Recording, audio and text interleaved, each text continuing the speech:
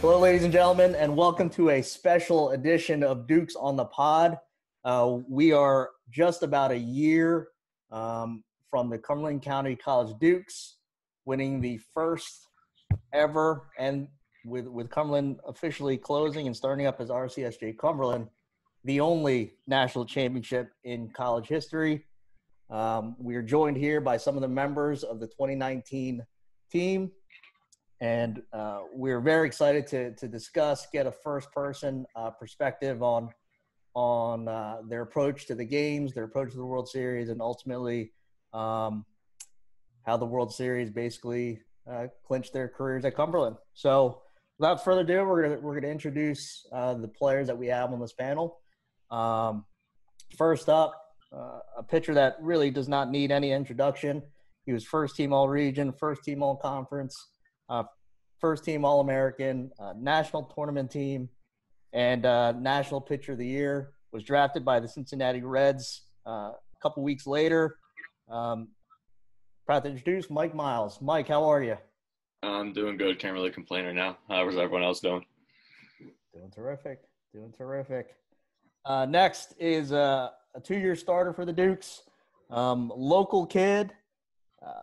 Was a big bat in the lineup, hit second, always in the top of the lineup during his time in the Navy and Gold. Millville High School graduate, all-region, all-conference performer, and one of the big parts of the national championship run. Proud to introduce Ryan McIsaac. Hey, how you doing? What's going on, Ryan? Nothing much. How you been? Terrific. Next, one of the leaders on the Duke squad for the 2018 and 2019 season. Played every position you could think of for the Dukes. Came in as a shortstop, played a little bit at first base, played some innings at shortstop, and then ultimately landed in the outfield, becoming the starting right fielder for the Dukes during their national championship run. An Oakcrest High School graduate, and currently a Marist Red Fox, Donnie Stone. Donnie, how are you? Doing good. Excited to go through this with everybody. Always good. Next, a leader on the pitching staff, leader just across the board. Just a reliable arm out of the bullpen, was a big part of the national championship run. Abs-Gammy High School graduate, Nick Hillesheim. Nick, what's going on, man? Going on? Happy to be here. I don't know that beard, but it works for you, I think. Next on the panel, starting outfielder, starting DH for the Dukes. Just a big bat in the lineup. Time and time again came through with timely hits. I believe in the 2019 season, I believe he had 2 walk-off hits. And they weren't cheapies either. They were legitimate drives to against big time opponents. Also had a huge solo shot against rival Gloucester for a 1-0 victory earlier in the season, and then ultimately came down, entered Tennessee, and just had a hell of a week. Played left field, was also DH in a couple games, and currently he's at South Carolina Beaufort. Egg Harbor Township graduate, Nick Milhan. Nick, what's going on? What's going on? Glad to be here with all you guys. Pretty excited. I'm really Next. excited. Next, just somebody that is prototypical Duke. Came in as a pitcher and didn't know what to expect, and day by day he just incrementally got better. Had a role in the bullpen, had a role in the starting rotation, and then ultimately just came into his own when it mattered the most during that 2019 postseason run. Currently a starting pitcher at UMBC, and is a Monsignor Bonner Prendy graduate, Joe Nestel. Joe, how are you? What's going on, JD? How we doing? Well, I see you got the Philadelphia Flyers uniform thing going on in the background. Yeah. What's all going here? Terrific. Last but not least, we saved for the hometown kid, pitcher. Personally, I saw this kid pitch multiple times in some not so great ballparks in some random places, but local kid, came in. He would admit was a bit average and really just put his time into the weight room and long toss program and became one of the top arms in the country. Big part, started some big games for the Dukes and ultimately pitched some big innings down the stretch. Violent high school graduate, current St. John Red Storm pitcher, also a draft pick of the Cincinnati Reds, Jojo Rodriguez. Jojo, what's going on, man? Hey, what's up, Coach JD? How you doing? Well, I'm well. All right, fellas, so introductions are over. The first thing I want to get into is and whoever wants to start can kick things off, but now we're a year out from all the excitement. When you look back on the 2019 year, what are the things that stick out the most?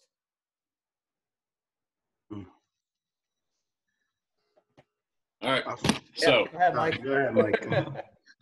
well, what stuck out the most was kind of like I was new to the team that year. I just transferred in, but you could tell immediately that there was a bond between the guys that were already there, and it was pretty tight. And they kind of just like accepted the new guys in pretty immediately, just kind of by everyone being themselves, no one really trying to like act like a jerk or anything. Like they're trying to like assert that they've been there, they know what they're doing. They just kind of like welcomed you in, brought you into the role. Like, hey, if you do this, we're gonna have success. We had success last year. We didn't get it all done, but this year we're out here. We think we have the team to get it done. So really just making sure everyone puts in their work day in and day out to achieve the ultimate goal. Yeah. I'll go to the bottom five here. Going through what we went through in 2018. Cumberland as a program made the region final, region championship game, I believe 5 years in a row up until that point. Not reaching that and being freshmen. Did you guys take any type of responsibility as in, this isn't going to happen next year? Yeah, I could say for sure. I think it was almost like as soon as that happened, you wanted to go out and have a practice the next day and immediately get ready for the next season. It really drove a lot of us. I don't know if I'd say – I don't know if we all kind of like – I don't remember all talking about it. I'm sure we probably had our couple words in about it, but it was in all of our minds that we're not letting this happen next year. Like we all kind of had the same goal, you know what I mean? Yeah, we knew we were right there with them, with everyone else. Yeah, it definitely fueled the fire for next season and got us going. Definitely. Gotcha. Yeah, I mean, I would imagine, being a coach, you kind of understand that things happen. It was a walk-off. Being down where we were, as a coach, it was almost like, hey, we left it all out in the field. But I can see as players, you guys think, we're going to get back there, and we were, one or two swings away, which ultimately we were. Now going through the year, I'll go to JoJo here. Going throughout the 2019 season, you were one of the top arms. What was your feeling at the start? We started out at Virginia Beach and we had a really good weekend. Did you get a sense then that we were on the road to something special, or, you were still kind of, this team's still trying to feel its way through? Honestly, I don't even think it was the first game where I felt that way. I think it was more or less after the first couple practices. Just seeing everybody really just going out there and just enjoying themselves from day one was probably the biggest thing, and was realizing like, all right, well, this ain't gonna be the same old year that was just last year. This is gonna be something special. So I wouldn't even say it was the first game. I'd probably say it was the first couple practices when we were out there enjoying ourselves and just being us. And that was pretty much it. Now, Ryan, I'll go to you. So 2018 ended not the way you wanted to. You know, you got hurt. It was during pregame. It wasn't even during the game. You know, what was your outlook, you know, going down to Virginia Beach to start the year? I mean, you know, were you anxious? Were you ready to go? You know, what was the feeling, you know, going into the year? I mean, to be honest, I was ready to go. Even during like fall season, I was begging Coach Gorman to put me in the games and everything. You know, I just wanted to be out there. And going down to Virginia Beach, just like JoJo said, like I knew we were the first practice of the fall season. I knew we had something special. We had some good kids coming in, seeing Spaeth play, seeing Nestel throw hard, just all the freshmen coming in. I knew coming into that season it was going to be something different than we were going to go farther than what we expected than we did back in 2018. And, you know, it finally got us to the national championship at Cumberland. Absolutely. Next, I'll go to both Knicks here. So both of you dealt with some injuries to start the year. Obviously, you know, Nick Hillesheim, you know, it was off and on. You know, it's basically how you felt. Mills, you were flat out just out. You were in a, you know, it was just a freak accident in the weight room. I'll start with Nick Hillesheim. You know, what were your internal feelings going into the year, you know, dealing with it? And you know, you hear all these guys talk about, sounds like all of you knew we were on the road to something special. So what was that internal battle for you, dealing with all that? I mean, I wanted to be there for the guys no matter what way. That was just cheering them on. I just wanted to win. So that was just my mindset all year. Got it. Mills, I know you and I, and I think you and Coach Freund and a couple other coaches were digging into you about, you know, again, now looking back, you know, I want to say we were right, you know, stay off the foot because we're going to need you later. But it looked like you were, you know, ready to go. And again, amongst the coaches, we weren't angry with you. We were just more, hey, we're going to need you later in the road. But it looks like you were having some trouble dealing with it going into the year. Yeah, so I remember in Virginia Beach, the first game there, we were taking BP, and I was still on my foot. I just got off the boot, but I still couldn't run on it yet. And I was shagging out there, and I remember you guys yelled at me, like, "What is he doing?" Like I don't know. I think the way I coped with it was just like trying to, you know, act like it wasn't there, and you guys would kind of get mad at that. But no, it was tough at first because I knew we were going to be a great team. I knew we had good guys coming in, and I was just way too anxious, you know. Sure. Now we all understood. It was just we had you know, we were looking 3 months down the road versus game 2 against Brian Stratton. Yeah. So Donnie, I mean, you know, a lot of folks would consider you the elder statesman on the team. I think you played in every inning in 2018, and I'm pretty sure you played almost every inning in 2019. So most folks will take you as de facto leader. I mean, what were your feelings going into 2019? I know you said you were ready to go after that, you know, that hurtful loss in the playoffs the previous year. But ultimately it's a long road. So what were your thoughts going into, you know, obviously the fall and then starting up the spring? Yeah. I try to keep a little bit more of like a level mindset.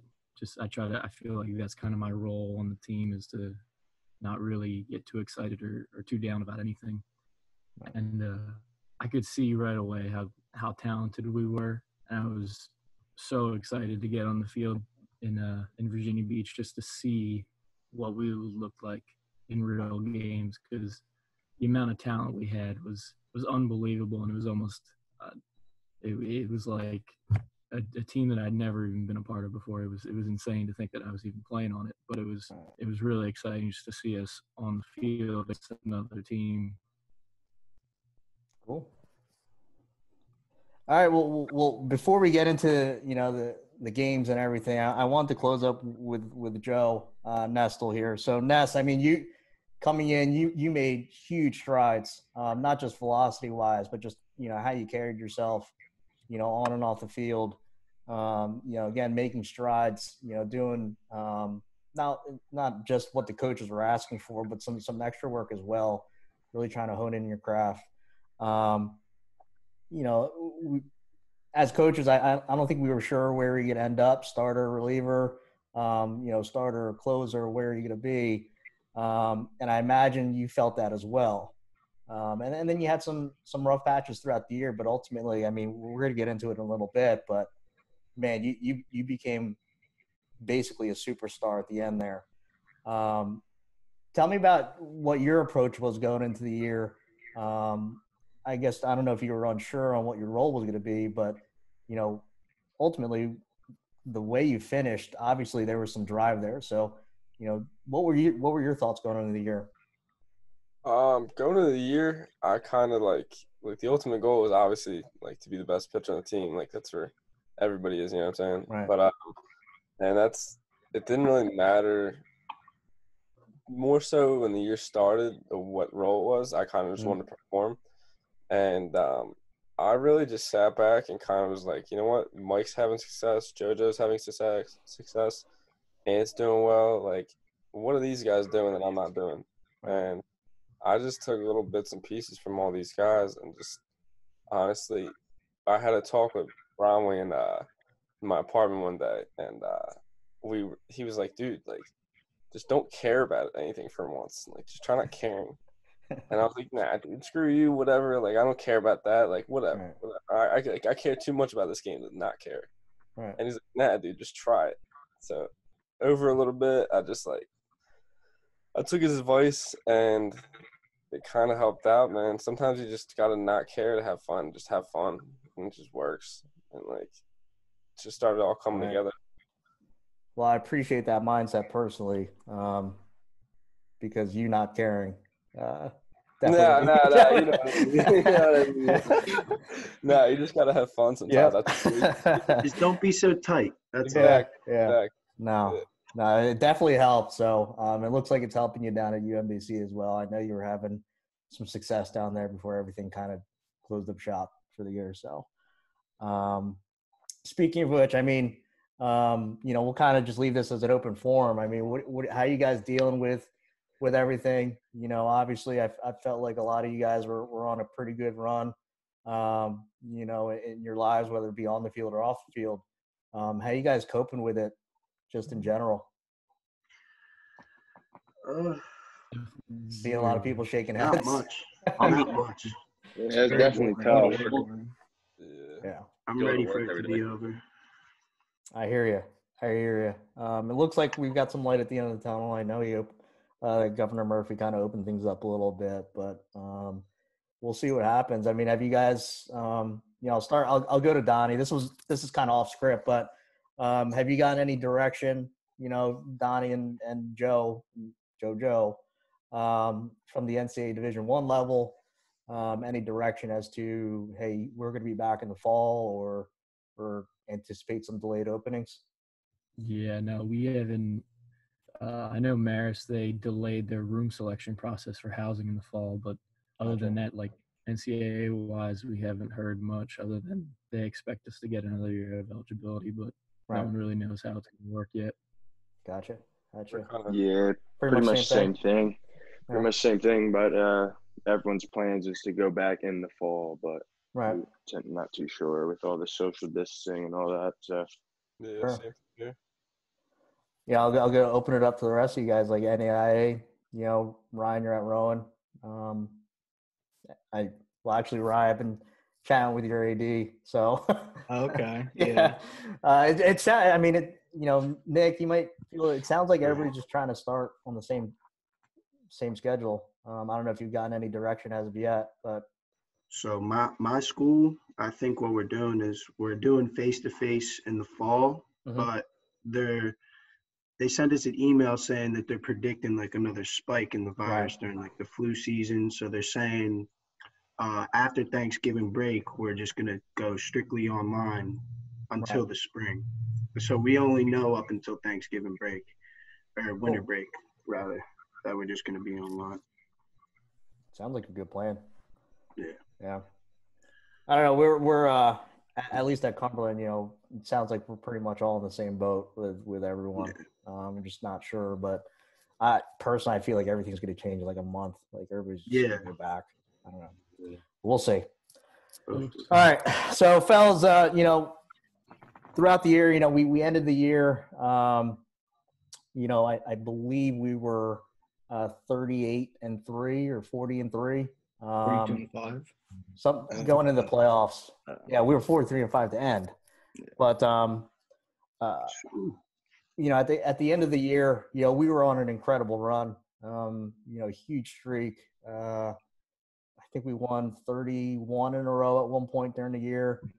And then, you know, we hit the playoffs. And I thought we were gonna, I'll be quite honest, I thought we were gonna steamroll some teams. So we started out against Ocean. You know, Mike and JoJo, you guys did your thing in that series. I'll go to you two. Mike, JoJo, after that opening series, what were your feelings, you know, heading into the region Final Four? Were there some kinks in the armor that you felt? Or did you feel like, hey, we're gonna run this thing? Start with Mike. Personally, after that first game, I thought we were going to run it. I didn't see like anything stopping us. We played that way, the same way we played all year. But I mean, you can't really have the mindset anyway that we didn't play great, so we should worry. Right. So we got to have the same mindset no matter what. Like, hey, we're going to steamroll us, because if you don't have that mindset, that's when you get ran over. Right. JoJo, same thoughts, or you felt a little different?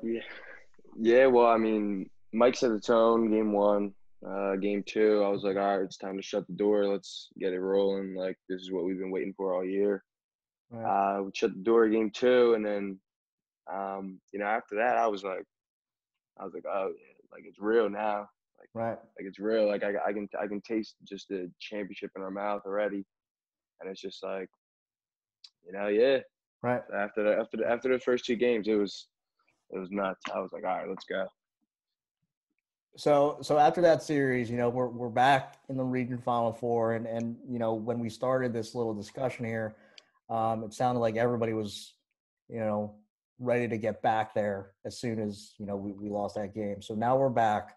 I'll start out with the Nick Hillesheim and Joe Nestel. Going through what we did the year prior, you had to know that, you know, it's going to take a lot more than, you know, Mike and JoJo, you know, performing well. At some point, you guys were going to get the ball. So what were your thoughts, you know, going in? Were you guys – obviously you guys were prepared, but what were you expecting going into that Final Four? I wasn't really sure, again, what my role was at the time. Mm-hmm. I was expecting, like, if I get called on, you just got to perform, you know what I mean? And just do your part. But yeah, I really wasn't sure what was going on. I saw we were winning, and I was like so hyped about it. So I mean, whenever I got called, I just got to show up. Yeah, I knew it was gonna be a dogfight, no matter who we played. Everyone was a good team, so we just had to be ready. Mm-hmm. Gotcha. So, you know, we go into Brookdale. You know, Mike throws another gem, and you know, then we face, you know, our rival, you know, the Road Runners. So, you know, I'll go to the three position guys here: Nick, Donnie, and Ryan.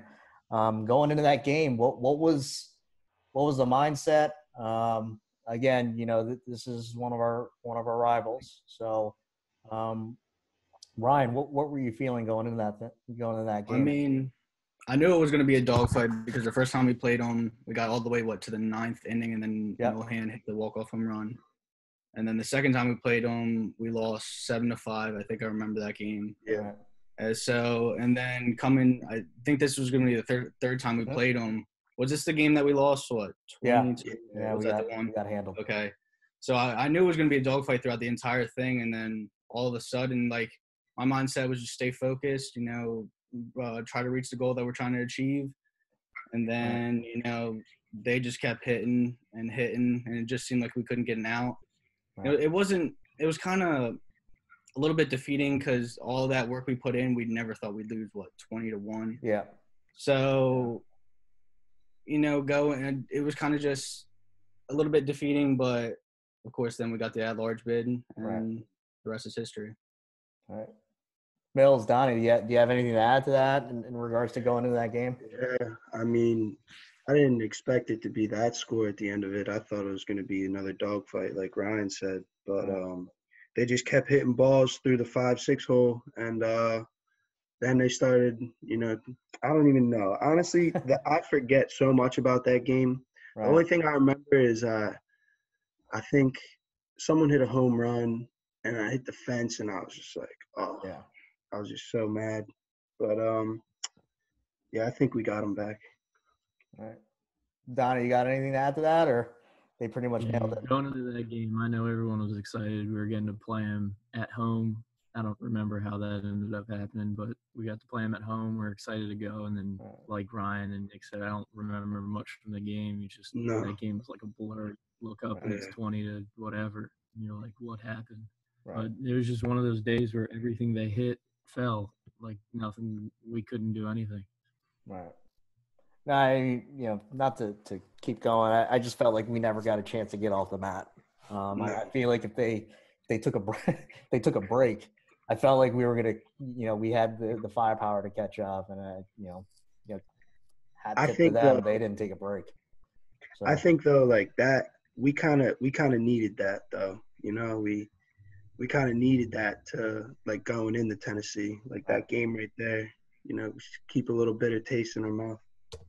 All right, so Mills, you got into it. So, before that though, obviously we got tripped up, the day after against Brookdale, and ultimately we needed to get the at-large bid to go to Tennessee, so I don't know if you guys saw that video, when we were the at-large team, sitting in the team room there, what was, sitting in that room, I think we all were kind of excited. We were all fighting some internal feelings like, hey, we deserve it. But what kind of threw a huge wrench into the whole situation was Brookhaven College defeated Tyler Junior College in their regional tournament. And now you've got us. We've been there two out of the 3 years. Number one team in the country. But then on the other side of it, you've got Tyler, who had been in the national championship 5 years in a row and won 4 of them. So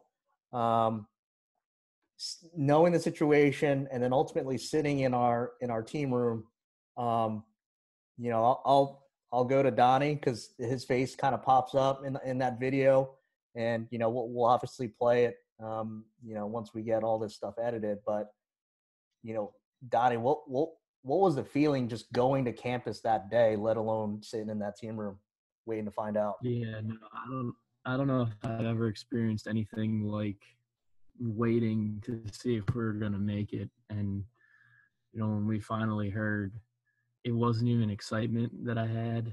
It was a lot more relief than excitement, because I felt like we earned it, and all we needed was a chance to go there. So I was past being excited. It was more of relief. Okay, now we get to practice more, we get to play more. Let's go.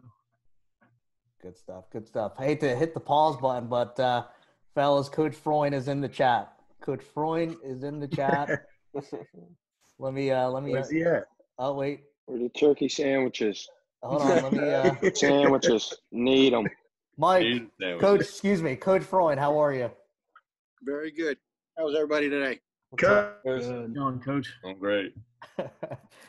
So, Coach, we're just starting up. We kind of went through the year piece by piece, but now we're at the point where we're talking about sitting in the team room for the at-large bid. So, Coach, since we got you on here, the situation was kind of tricky. You know, obviously you have us, number one team in the nation, you know, number one team for almost 2 months out of the season. But then on the other side, you've got Tyler Junior College, again, 5 straight national championship games, 4 titles. What was going through your head there, you know, as we went into the at-large day? Well, a couple things.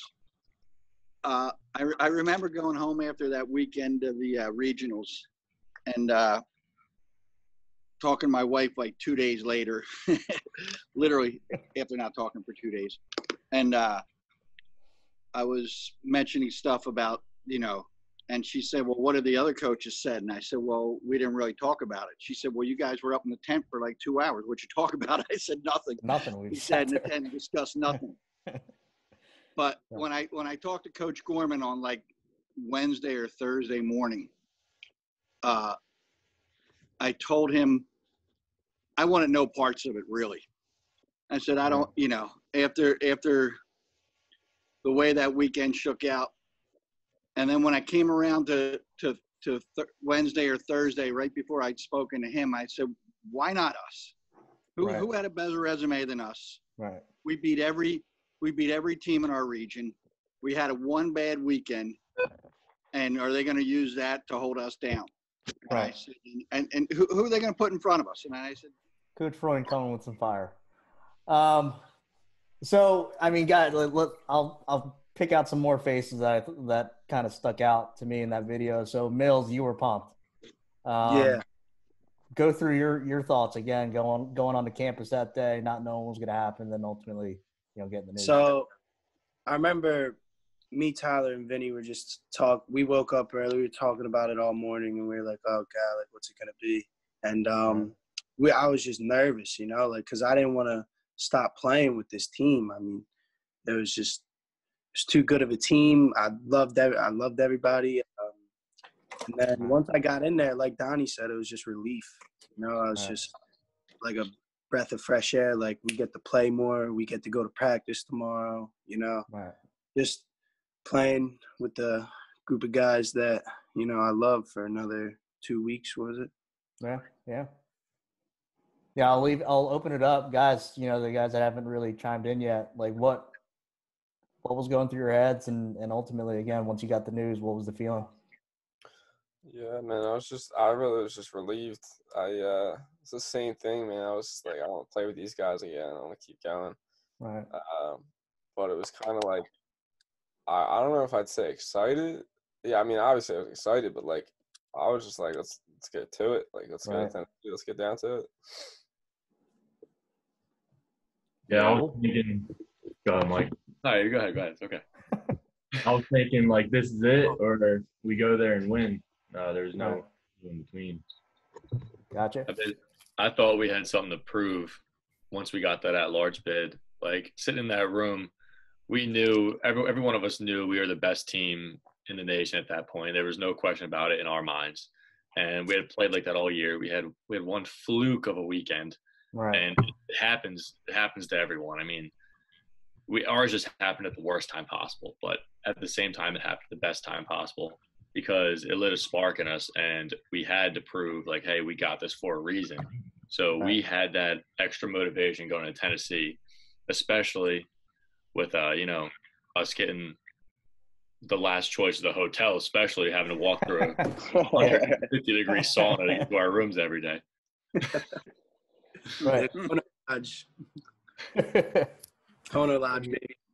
Yeah, exactly what Coach Freund said. We were 38-5 or 42-5. Yeah, someone was, yeah. And we had a 31-game winning streak. Why not us? You know, we put everything out there. And, you know, that what Coach Freund said, we had a great resume, and exactly why not us? Going in there, I was a little nervous, but once we finally got it, it was time to get going, and, yeah. Cool. Man, I still get the chills thinking about it. Now, this whole conversation, I'm just sitting here, and I just keep getting the chills. It's just crazy. So, you know, we get the at-large, and obviously, you know, it's almost like a sprint. You know, we didn't really have a chance to kind of game plan. Like, we got the news, 2 practices, and we were on the vans going to Tennessee. You know, going into that first game, so we literally had the first game of the World Series, 10 a.m. start. I think you all heard me kind of complaining, or not really complaining, but excited that we were playing in the morning because I hate night games. So it kind of gave us, in my opinion, gave us a chance to just wake up, BP, IO, didn't have a chance to think about the game. And, we got right into it. So, Mike, you were the starting pitcher. Again, what's your mindset going in there? I'm going to be honest. It was probably the first time I'd had some nerves running through me for a game in a long time. I mean, especially because throughout my high school career, I'd lost 2 state championship games. So I had that feeling in me. And I didn't want it again. I wanted it so bad. In the first inning, I was a little too anxious. Mm-hmm. So you kind of saw on the first play of the game, the guy bunted on the first pitch. And I fell right on my rear end going to field that ball. But after that first inning, me giving up that run, the guys kind of settled me down and said, hey, you've been doing this all year. Just go out there and do what you've been doing. Try not to overthink it. It's just another game. And kind of just settled in from there and, 11-1 victory. Yeah, I mean, it the way it played out, I mean, I'm going to bring up, the box score here, and almost everybody scored a run. I think 8 of the 9 offensive players scored at least 1 run during the game. You guys can either shoot me down or pump it up. I mean, were you guys just waiting to just explode after what we went through during the regional tournament, or was this just a natural, like, hey, this is what we do? No, I think we were really – I mean, I know speaking for myself, I wanted to put up 1,000,000 runs that game, especially since we had the first game of the World Series. We were setting the tone for everything that was going to happen after that. I mean, 11 runs is good, but I know everyone wanted to put up as many as they would let us. Personally, I think we left a lot of runners in scoring position, but we'll just move past that. Mills, I mean, Mills and Ryan, the hitters, is Donnie on point there? Did you guys just, again, was it, let's try to run this thing up, or, let's just play our game and 11 runs just happen? I feel like it was both. Like, it was a little bit of both. Like, that was what we did all year. That was the type of team we were. But then again, like, losing as bad as we did, it kind of fueled the fire for what we were going to do in the playoffs. And it kind of, like Donnie said, it set the tone for the rest of the series. So, right. I think during the year, little by little, we knew that we had the capability of doing that.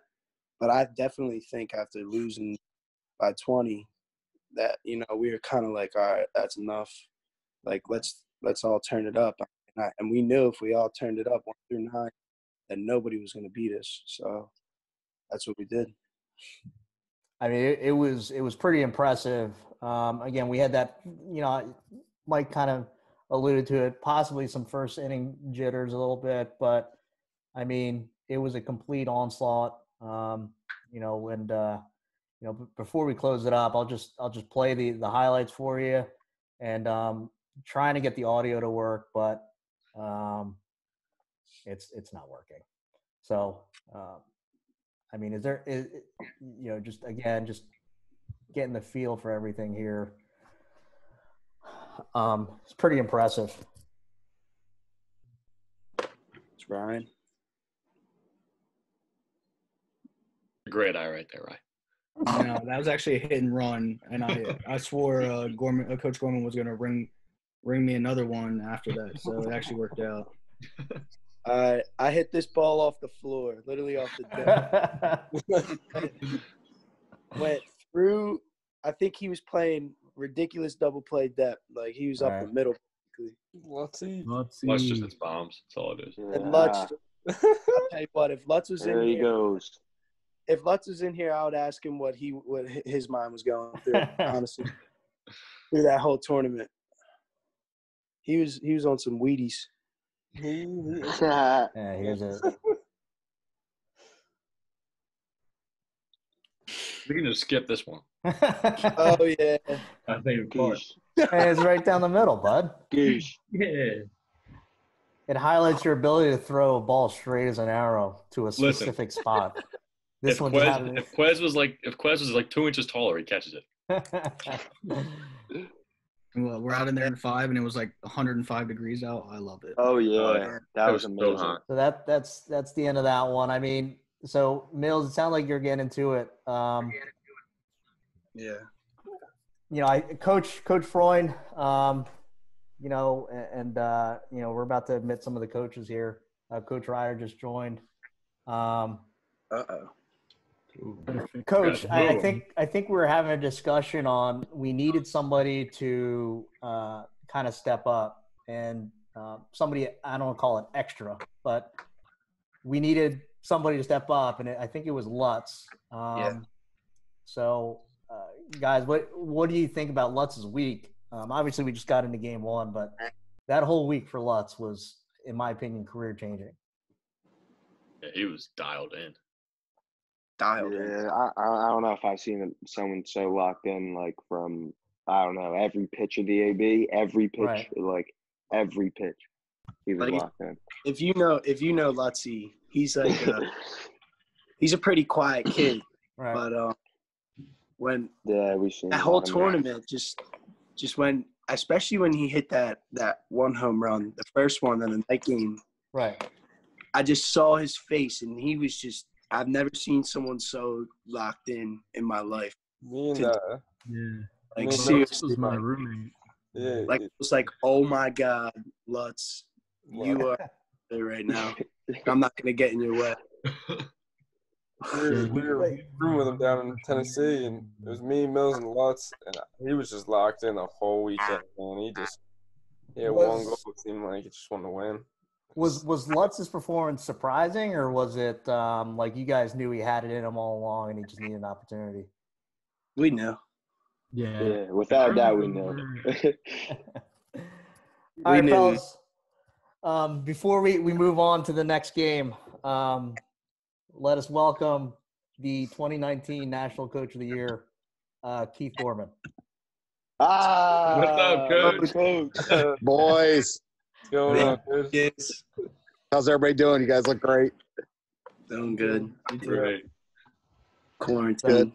Everybody healthy and safe? Yeah. Yeah. For the most Good.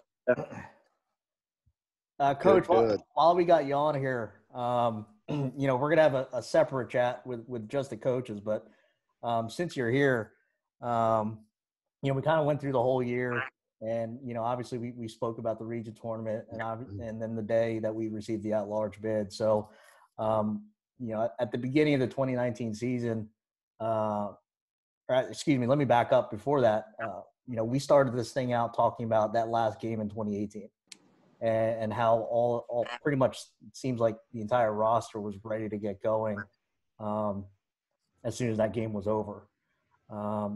Did that night kind of fuel everything, or was this, hey, 2019 is just a new year, we're going to keep it business as usual, or was that something that was always in the back of your mind throughout the 2019 season? Are you, and you're talking about the last game in 2018? Right. Yeah. I mean, you know, if you look at all the guys that were in that game, ton of guys that are on this call right now as freshmen, I think we all learned a lot of things, and you can't replace experience in baseball. And that experience, as awful as it was in 2018, and boys, you guys remember how long of a day that was. I think it started at 4 a.m. Yep.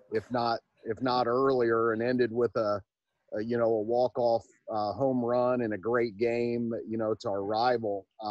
It was a long day. It was emotionally draining, physically draining. I know I didn't want to experience that again.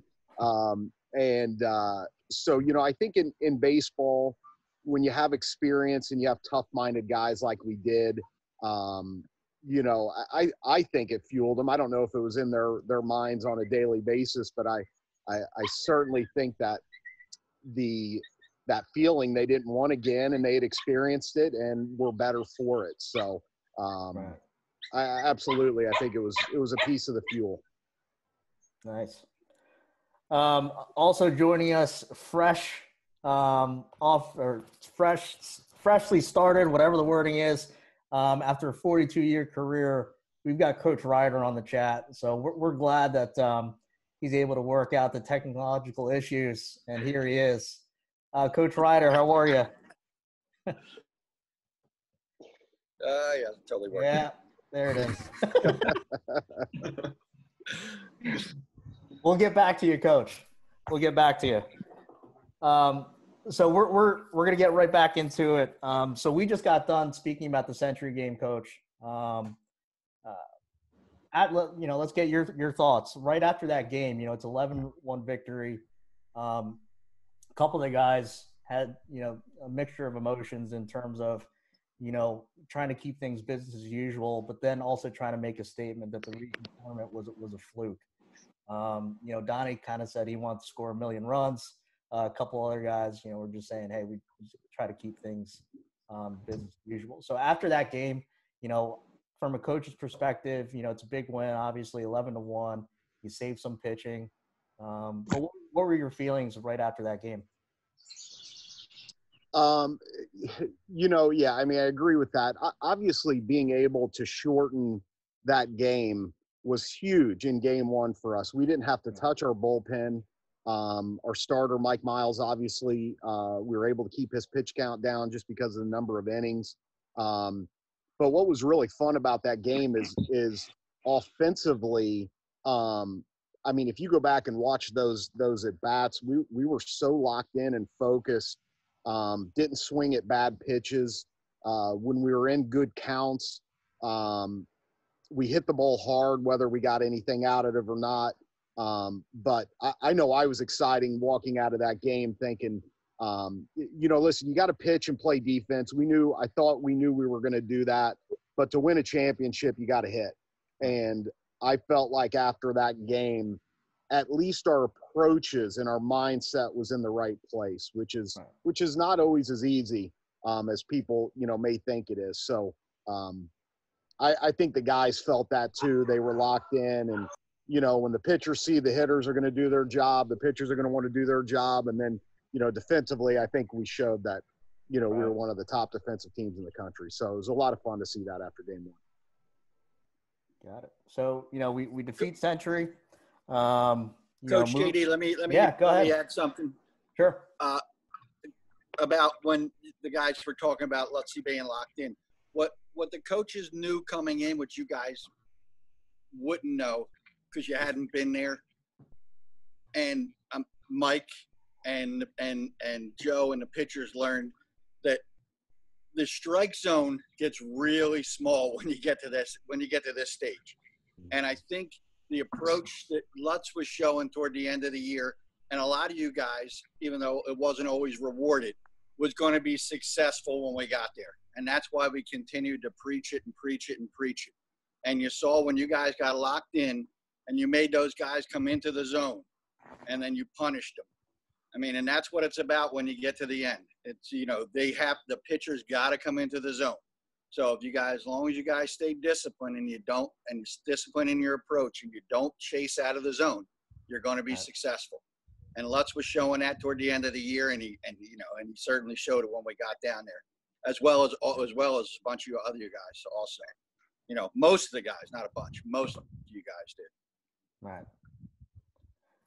All right, so we defeat Century. Now we're moving on to Brookhaven. Really good reputation. Obviously knocked out a program in Tyler that, again, we spoke on it, talking about the at-large. The day we learned about the at-large bid. A program that, again, 5 straight national championship games and 4 titles, and this team knocked that team out. Joe Nestel, you were the guy who was getting the ball. What's your mindset going into that game as you head towards the bullpen? Honestly, it was the first game I've ever pitched that my mind was completely clear. I knew what I wanted to do, and I couldn't have prepared anymore for it. Just whatever I had, I went out there with. And I tried not to think about it. I kind of just went out there and just threw, man. It's just all kind of just came to me that day. It's just one of those days, you know. Gotcha. But we made incredible plays in the field, just tried to put it down the middle so they can hit it. And everybody was showing up to that day. No matter, like, everyone made a play. It was unbelievable. Gotcha. I'll go to JoJo and Nick. So knowing a tournament format, not that you had low expectations for your teammate, but knowing that, you know, if Joe gets into any trouble, it's probably going to be one of you two going into the game. What did you do to prepare yourselves? Did you have any expectations that going into that, or it was just, hey, if my name's called, I'm going to go? Yeah, I mean, we always had to stay ready, but I wanted my guy Joe to finish the whole thing.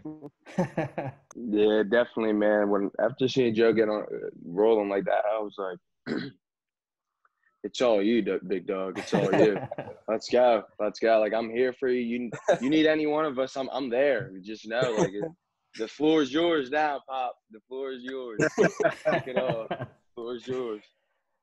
All right, fellas, I'm gonna play the highlights for that game, and then you know, we'll talk about pretty much what happened there. Joe, you got the thumbnail on this video too, so you're a beast. It's a thumbnail. It's a little picture touch. There's McIsaac always hitting the snappers. Oh, yeah. Surprised Quezzy didn't walk out of there with a track scholarship offer. Oh my God. There's another triple, right?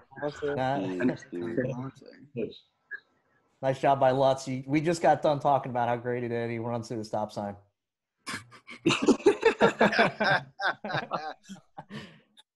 Oh, God. That play was Yeah. I'll never forget seeing that. I love watching Spaeth. I don't think, see, during the game, you can see Spaeth staring him down.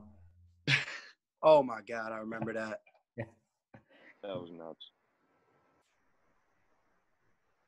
Hey, McIsaac was killing it that game. McIsaac, I think he went like 5 for 5 this game. Honestly. Yeah, it was like 4 I think for he 5, went 5 for 5. It was a good game. We're out there playing with a show. Oh, Dylan. Billy. What a play. Oh, look at him. Look. Wow. And then you had to end it like that. All you, Cuzzy. All right, so fellas, it sounds like you had great memories of that game. I mean, it was one of those games where it just seemed like everything was just going right for us. You know what? Oh, let me stop this for a sec. We'll get into that in a second, but I'll start with Ryan. Ryan, looks like you had a hell of a day. Were you just seeing the ball well, or was it just one of those? Well, it was kind of the first game. I remember I went 0 for 2 and I got hit in the head, and I was like, kind of like, I don't know. I just wanted to go out there and perform the next game, and sure enough, I was able to. I was seeing the ball really well, driving in runs and putting up some runs for our team. It was a good game, all around everyone. Right. Ness, I mean, go ahead. I gotta Coach, I'm glad you started to go to Joey because I want to talk about him a little bit.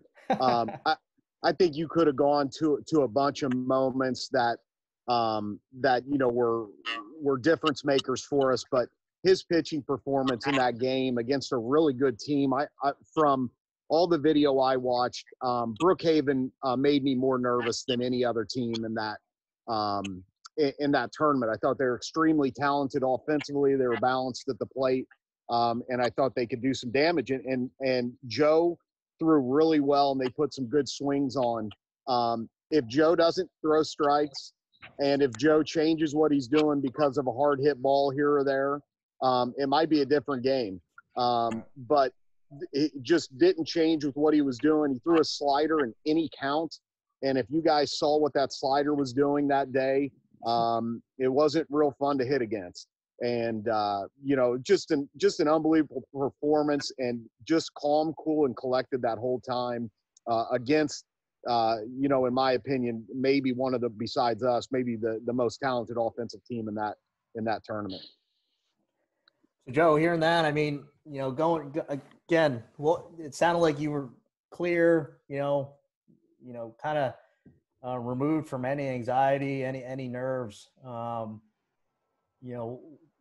was going through your head during that whole game? That game was wild. I appreciate it, Coach. But what do you call it?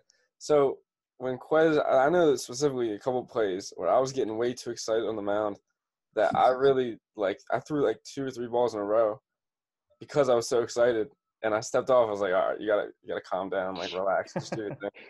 And that game was unbelievable. I was really just trying to stay calm the whole time. I remember I think it was about the 3rd or 4th inning, I think I lost my fastball for a little while. I couldn't throw a strike with it, and I was getting a little nervous. And Coach Gorman, I don't even remember, but we threw about 85% sliders that day.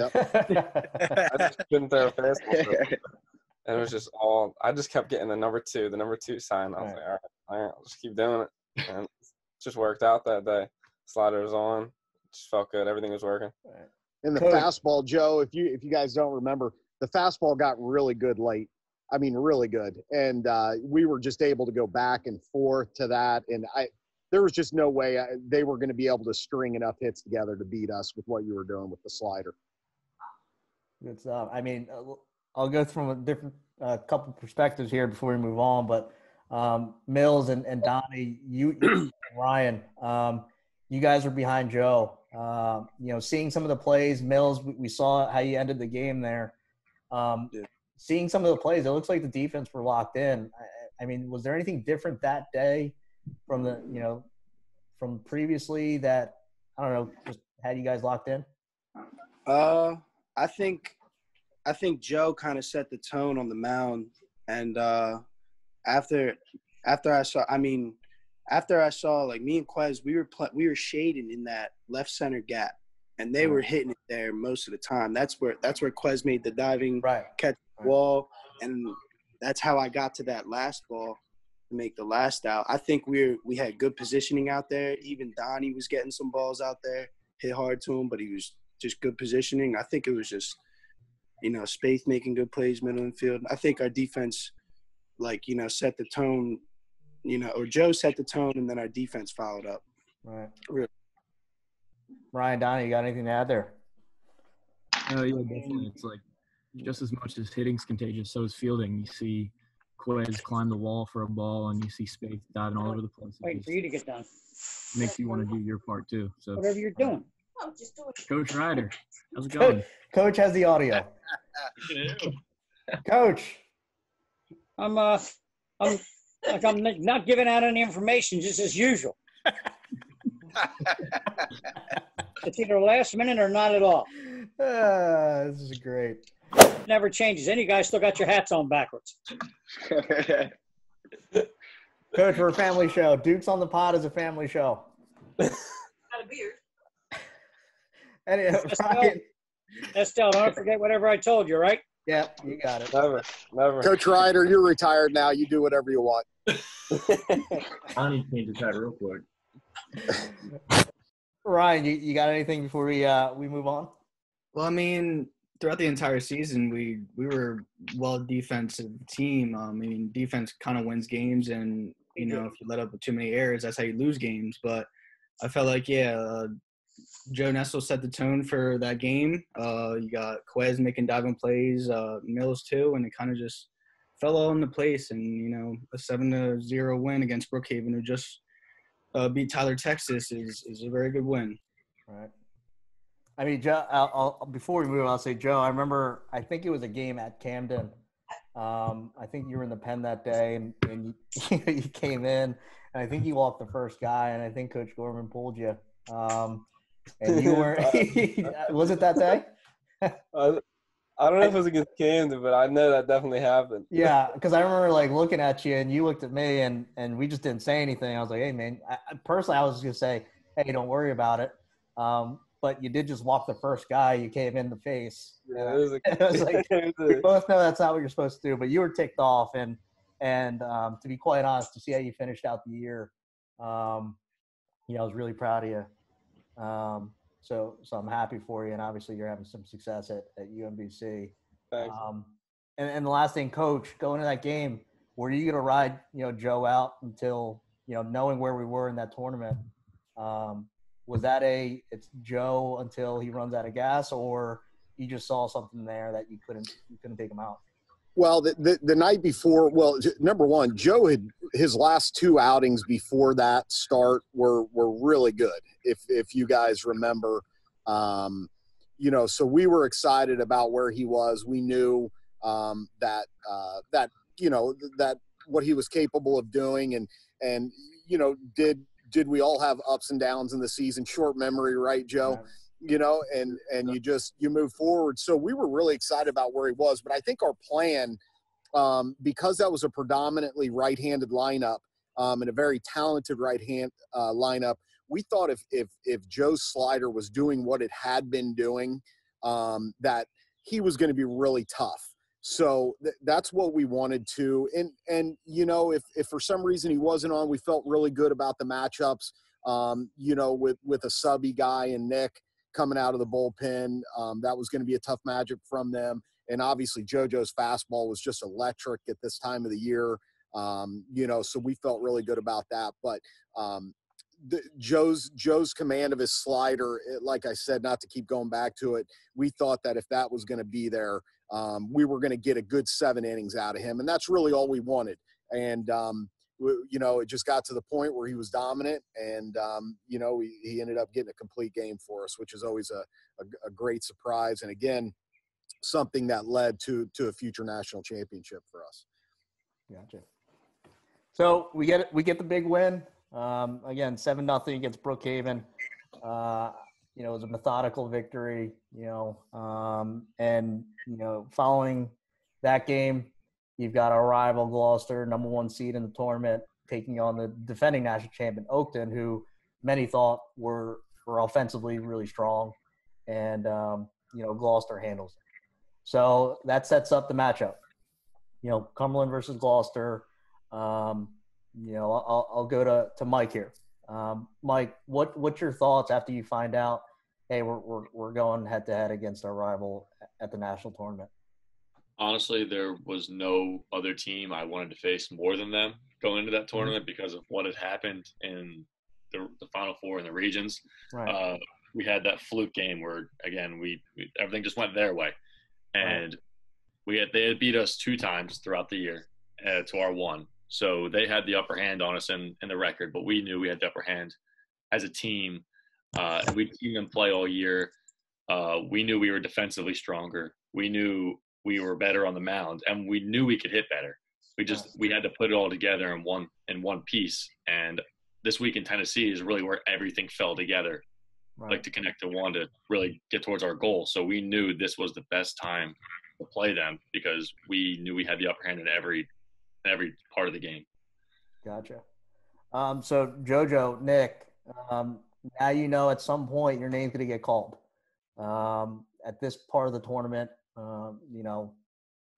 we got to piece together the pitching staff. So could take me through that day.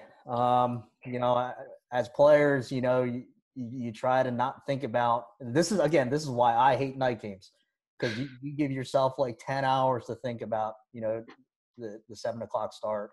So as a coach, coaches, you can probably chime in here, but, you kind of just try to keep your routine the same. But as players, as hard as you try, it doesn't always happen. But Joe, Nick, take me through that day knowing that at some point the ball's probably going to be in your hand. Nick, you want to go first? Yeah, I'll go. Whoever got the call, they would have been ready. I remember that was a back-and-forth game till the end. We were all going to be ready no matter who it was. So that day was probably one of the craziest days. I'm sitting there. I remember just sitting there, just talking to just multiple guys on the team, and I'm just it's today's the day. Today's the day. They did whatever they did to us back at home, but now is where we make it hurt. And it was going back and forth. I'm like, I'm like, Jesus, like, is there gonna be any stop to this game? And then next thing you know, I'm just like in the bullpen. I'm walking back and forth, and my adrenaline's just kicking. And I'm just, like, I'm like, yeah, I'm ready to go in whenever. Like, put me in now, whenever. Like, and at the time, like, as Coach said, my fastball was really live, so I'm in the bullpen, and I get a little crazy out there multiple times during the season. I was just talking crap to somebody in left field, like, just wait until I get a game. I remember that, but that day was nuts, man. That day was nuts. I was just ready, locked in. I'll check in with the coaches before we get into the highlights. So I think as a group, as a staff, excuse me, we knew we were going to have to piece this thing together to get to the the national championship game. So, I'll start out with Coach Freund here. What were your feelings going into that game? Again, I don't like night games, but maybe you feel different. What were your thoughts going into that, knowing who we faced, what we had in the tank, and everything, under that? As far as night games, as long as the weather's not calling for bad weather and we got to start and stop like it happened to us before, right. I'm not concerned about night games, other than maybe too much idle time for guys. Right. But listen, we had been here before. We knew how important this game was because coming out of the losers bracket is so difficult. But we were confident. I mean, we were there. We had Coach O'Neill was at the stadium all day, every day, charting everything that we needed to know that we didn't already know about. We knew them pretty well. Right. But they had started to do some things differently at the end of the year, position wise, and so we were business as usual. We knew what to expect at this point in the World Series because we had been there before. And we were, and we were lucky, as Coach Gorman mentioned, we had guys who were, who had been in the playoffs the year before in a tough situation against these guys. And I think, and we weren't intimidated, which is awesome. So, gotcha. Coach Ryder, anything there? Yeah, I'm here, I guess. Am I? You're here. Gotcha. Okay. All right. Well, so what were your thoughts going into that game, Coach? I think when we edit this video, we're going to show you in the pen getting yourself loose as well. So obviously you were ready. What was the mindset going in? Well, guys, the first thing is we have to remember why we're here today because it's Memorial Day. That's why you had an opportunity to do what you did last year. Second thing is I'm extremely proud of you. And the third thing is it was just another day in the yard for me. That's all it was. But I'm proud of you. Gotcha. Coach Gorman, what do you going into that game? Again, staff, players, all that stuff. Yeah, you go back to that last game in 2018, as you mentioned, and I think this was a great example of our sophomore experience, our confidence, and it showed up because we thought we were kind of excited about the plan that we were going to have. It was going to kind of be a Johnny Holstaff type of approach, and to be honest with you, it didn't work out. We did not play our best baseball, especially early on in that game, and that happens. There's not going to be, but the difference between an inexperienced and an experienced team, the inexperienced team will go away, and the experienced team will stay in the fight and figure out a way to win. And we did.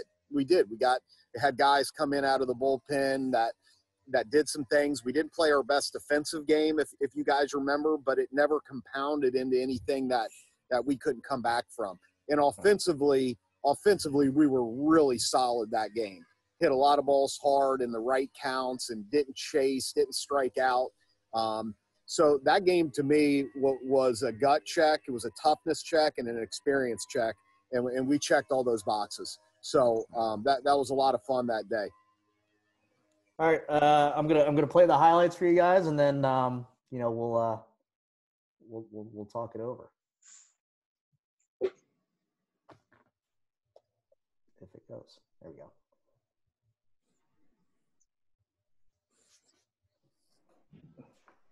You guys see it? This was such a long game. This game was like 5 hours. Hey, Dill. Man, we were hyped. Oh yeah. Oh yeah. Oh yeah. Is this Matt on the mound? Yes. Yeah. Donnie. Oh. Easy. Uh-oh. Uh-oh. See you. Uh-oh. Oh, you ball.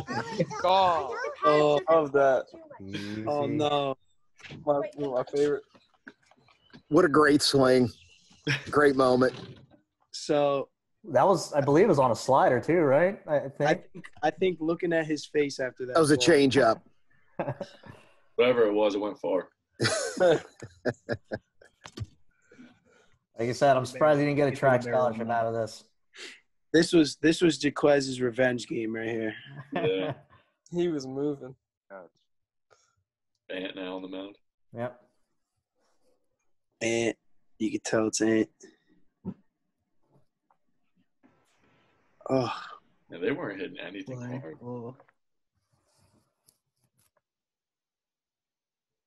Oh, did you? Get through. Oh. That was huge. I didn't want you to go there, Rye. Oh, yeah. I kept my mouth shut though. I was Yeah. I'm glad I made it.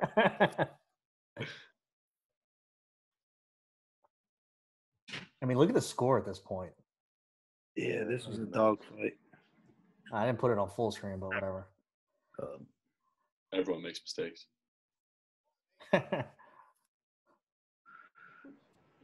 Was this the time? Was this the game where Spaeth made that diving play? Yeah. Yeah. I The think double so, play but it too. didn't make it in this highlight. Yeah, somehow didn't make the highlight. Weird. And McIsaac did the no looker. Like, Yeah. Yeah, that was Did a everything double play ball. And we were out of the dugout every run. Oh my. So Yeah, they that was play the end of ridiculous. the game? Too. All right, fellas, kind of, I mean, that's only a minute and a half, but briefly, reliving it. Jojo, I think you got into it. It was back and forth. Again, what was your emotions through that? I think you got a couple big innings there late to hold them down. Again, what was your emotions going through that whole thing? Well, when I got into the game, I was just completely locked in. I knew I just, had to go out there and just get 3 outs for my team so we could just keep it going. All right. It was just high scoring game, just had to take one pitch at a time. Couldn't really try to do too much.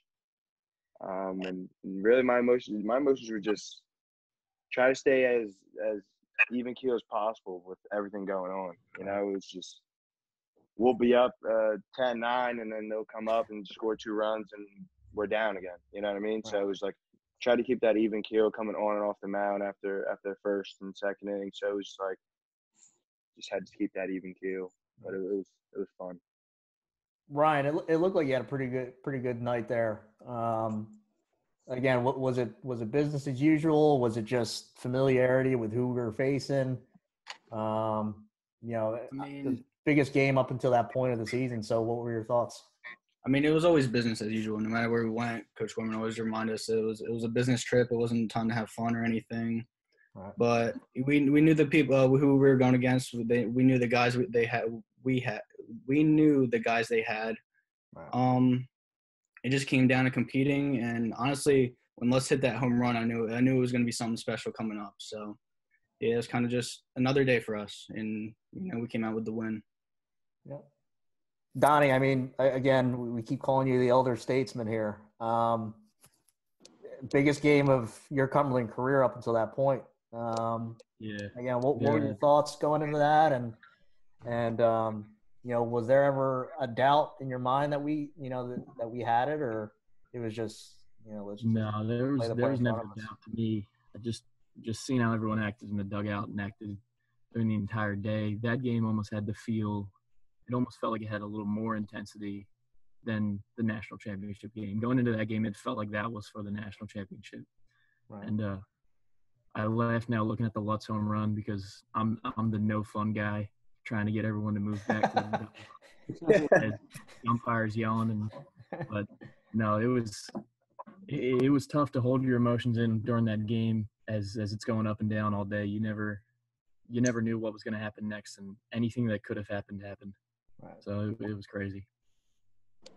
I mean, both Knicks. What was going on there? I mean, Mills, you were obviously, in the field, and then Hills, seeing the score going back and forth. You had to have a feeling that at some point I'm going to be in this game. I'll start with Milhan. Mills, I mean, offensively we're on fire. So, was there anything special that you did earlier in that day, or it was just, see the ball and hit and run? No, I think the only thing on my mind was just, finally, just beating those guys the way we should. And I think that was a great way to do it because we've been having tension all year with them. And right. I just remember no matter what the score was, we were down 2, down 3. We didn't hit that wall to where it was like, oh crap, you know what I mean? Right. We're like, no, like we have to keep going. We have plenty of game left. And I just remember that game being so long, and it was probably the longest baseball game I've ever played, but right. It was definitely like probably one of the most fun. Coach JD. Yes. Let me say goodbye to these guys. I want to finish a project since you got in touch with me late. All right. Hey, guys, thanks a lot for the opportunity. If it's not for you guys, I don't get to be part of a national championship team. Remember that for the rest of your life. Thank you once again. Hey, thank you, Coach Ryder. Happy retirement. Happy retirement. For everything you do. Happy retirement, yeah. I might be back someplace. Who the hell knows? Yeah, it'll be at Cumberland in the fall. See you in a couple months. Good luck. Thank you. Yep. All right, so Hills, the bullpen. Yeah. Again, seeing the runs, seeing the scoreboard light up. Yeah, I mean, what was the talk in the pen? I mean, what was going on out there? I was down there pretty much the whole game. Whoever went out there, I was just trying to hype up, make sure they had confidence, just tell them to get out. I mean, it was going back and forth all game, so everyone down there knew what they had to do. Right. Before we move into the end here, coaches, Coach Gorman, Coach Freund. Again, what was there even a approach to coaching this type of game? I mean, just seeing that, whatever is called defensively might not work, and whatever is called offensively is going to work. I mean, how do you coach a game like this? Yeah, I like I said, it was kind of an odd game for us because I really did think, with the exception of a few times, our bullpen did a really good job. And, either, we had some bad luck or we didn't make, some plays defensively. I don't know what the script was for this. I mean, I think the script was watching, Nick Milhan and Donnie Stone, really have great at-bats. And then, an extremely talented offensive player like Ryan McIsaac and all those guys. I mean, there's no coaching involved in that. Those guys are just out there doing what they need to do, and help get us a win. And, you did see, as inconsistent as we were at times in that game, some of the just great plays that we made, defensively when we absolutely needed them, or great at bats when we absolutely needed them. And that's what good teams really do. And then to get that win and have the day off, we've been in that as a program. We've been in that game twice, and not getting that day off the next day is huge. So what a big advantage for us. But I just thought our talent showed up at the right time that day and got us the win. Coach Freund, anything to add? Yeah, but that's what somebody said earlier. I forget who it was, but every time something good didn't happen, we turned around and made something positive happen. I mean, and that was why, we knew we were in the game the whole time. I mean, it was we knew that game was. I had the feeling that game was going to be won because the guys responded every time positively when when stuff didn't go well. Guys made adjustments. Guys picked other guys up with great defensive plays. Kept although we gave up a lot of runs. I mean, how many big innings did we give up? One. I think they only scored the 3 runs in the one inning, if I remember correctly. And that was, things that we preached as a program, all year long and, for years. And the guys just, guys responded individually and as a group. It was just great to watch. Yeah. I mean, I'll add a personal view. I mean, to be quite honest, it was one of those games where I just kept my mouth shut. I was just letting you guys do what you do. There was nothing I was going to say that was going to help. That's what my thought process was. Just make sure you say back and balls in the air and, balls in left field. I think those were the only things I said that day. But to me, it felt like, a couple of the Eagles fans in here, to me, it felt like a Super Bowl. I mean, it was just going back and forth. Whoever got up by more than 2 to 3 runs, that deficit was cut immediately. And again, I just sat back and tried my best not to mess it up. So we grabbed the victory, grabbed the W. Then we get the day off. Talking to the players here, during that off day, was the game, the next game, on your minds the whole time, or was it just hey, let's get away from it for a little bit and then we'll get back to it. I think we had a BP later that evening, so obviously we had to lock back in. I'll go to Ryan here. Ryan, what were your thoughts throughout the off day? I mean, we were on a roll, so I wanted to play the next game as soon as possible. We were doing great. I remember that off day we went and watched the Brookhaven and RCGC game. Yep. And Brookhaven was dominating the entire time until RCGC we came back and won the game. And as I was sitting there, I was thinking, I wanted, you kind of want Brookhaven to win. I wouldn't say easier opponent, but we beat them 7-0. But then again, I'm thinking, this series is tied 2-2 right now throughout the entire year with the RCGC. Right. So being able to play them one more time is something, just to end the year and end the 2019 season would be nice, and that's what happened. And we're national champions, so it was a surreal moment. Right. Mike, I mean, you were slated to be the starter. Again, what's going through your head, during the off day?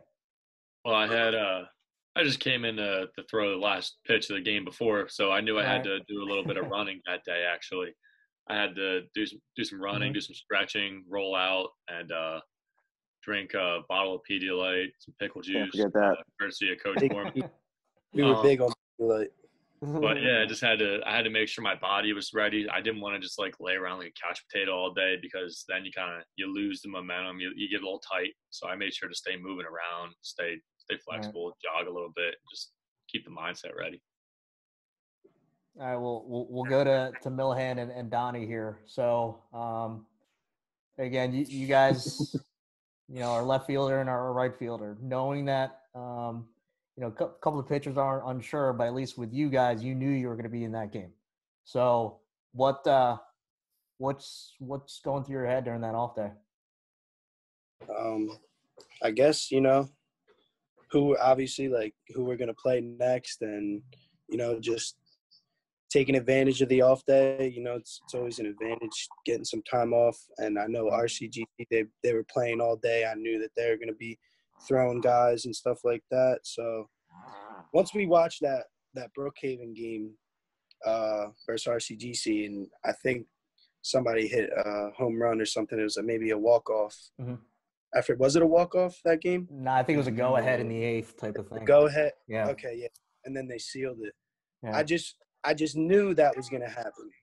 I knew that they were going to do that, and I knew it was just going to be us two because, just how it's going to work out.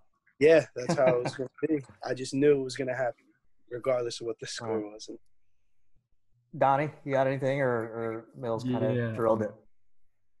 No, I mean you're at the national tournament, so it's tough to really remove yourself at all because all you can think about is the game coming up or what's going to happen. But you try to relax a little bit. I watched a Game of Thrones episode in the hotel, drank my Pedialyte like everyone else. But I think selfishly a little bit, I really wanted to play RCGC because because of what happened in 2018 and my like personal feelings on the game. I hit into a double play that ended the inning right before the walk-off, and it's stuff like that selfishly makes you want to beat RCGC against to win it all. So I was quietly rooting for them to win that game. I wanted to play them the next day, and it was exciting that we got to, and I think it was meant to be.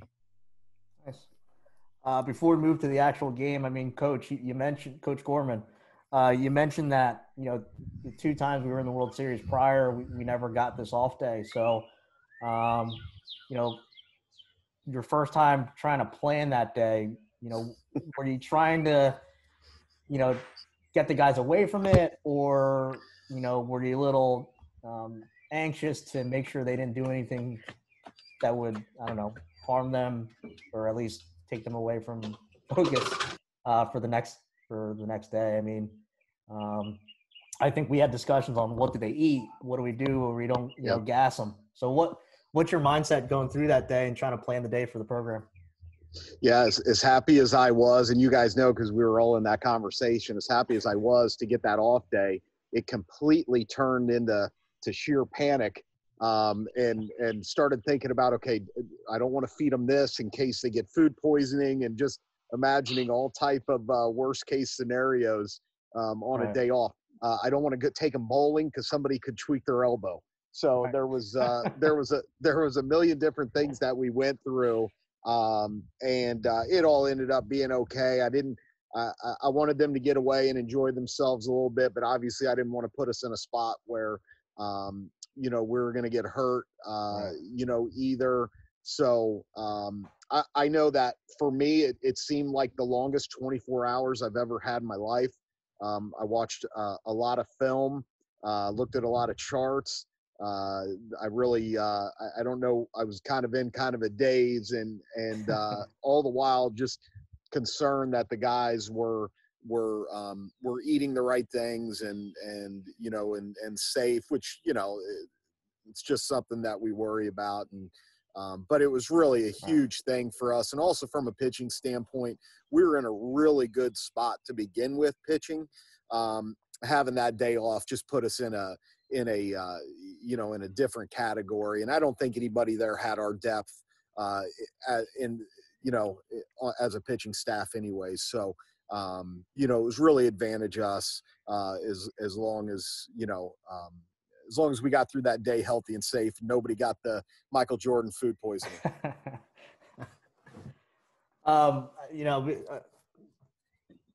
Try to keep things. I mean, personally, I think that when Tyler and I was already thinking, like, if we get the off day, I want to take a ride to Dallas. And I think the last time we were in Tennessee, I said, I wish we got the off day so we can go to Knoxville. Then we actually get the off day, and I didn't want to do anything. I was like, everybody stay safe, stay in your rooms. I think we went out to the pool, our host family, and I didn't say anything at the time. I was like, I don't know if this is a good idea. So it's pretty funny. Like you said, the two times I wanted to, kind of experience the area, and then we actually get the day, and I didn't want to do anything. I don't want to talk about the pool ever again. We may edit in the jackknife that you threw in. If I can find that clip. I wish I had a video going off the Coach Gorman going off. I got it. I got it. Yeah, I got it. I got it. So we may edit in, we may not. I just got to make sure the language on the thing is clean. So now we're in the national championship game. I'm just going to play the highlight here, and then we'll chat about it. Where are we?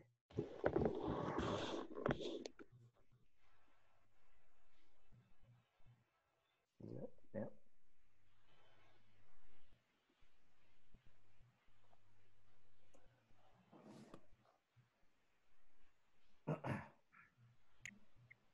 And there goes, was that Dylan? Mm-hmm. Quez. I remember our first 5 batters or something Yeah, like that. first I think 6 got on. First 6. Yeah. And there's the. Who started the game for them? I think it was. By Cielo. Yeah. Oh, okay. There's Lutzy again. And then Yoder comes on, first pitch. There's Lutzy, baby. See on a winner go over there. Look at Vinny. Uh-oh. Yeah. Oh, boy. Nice spot, Mike. It was a good pitch. That was a good pitch. It was off the plate.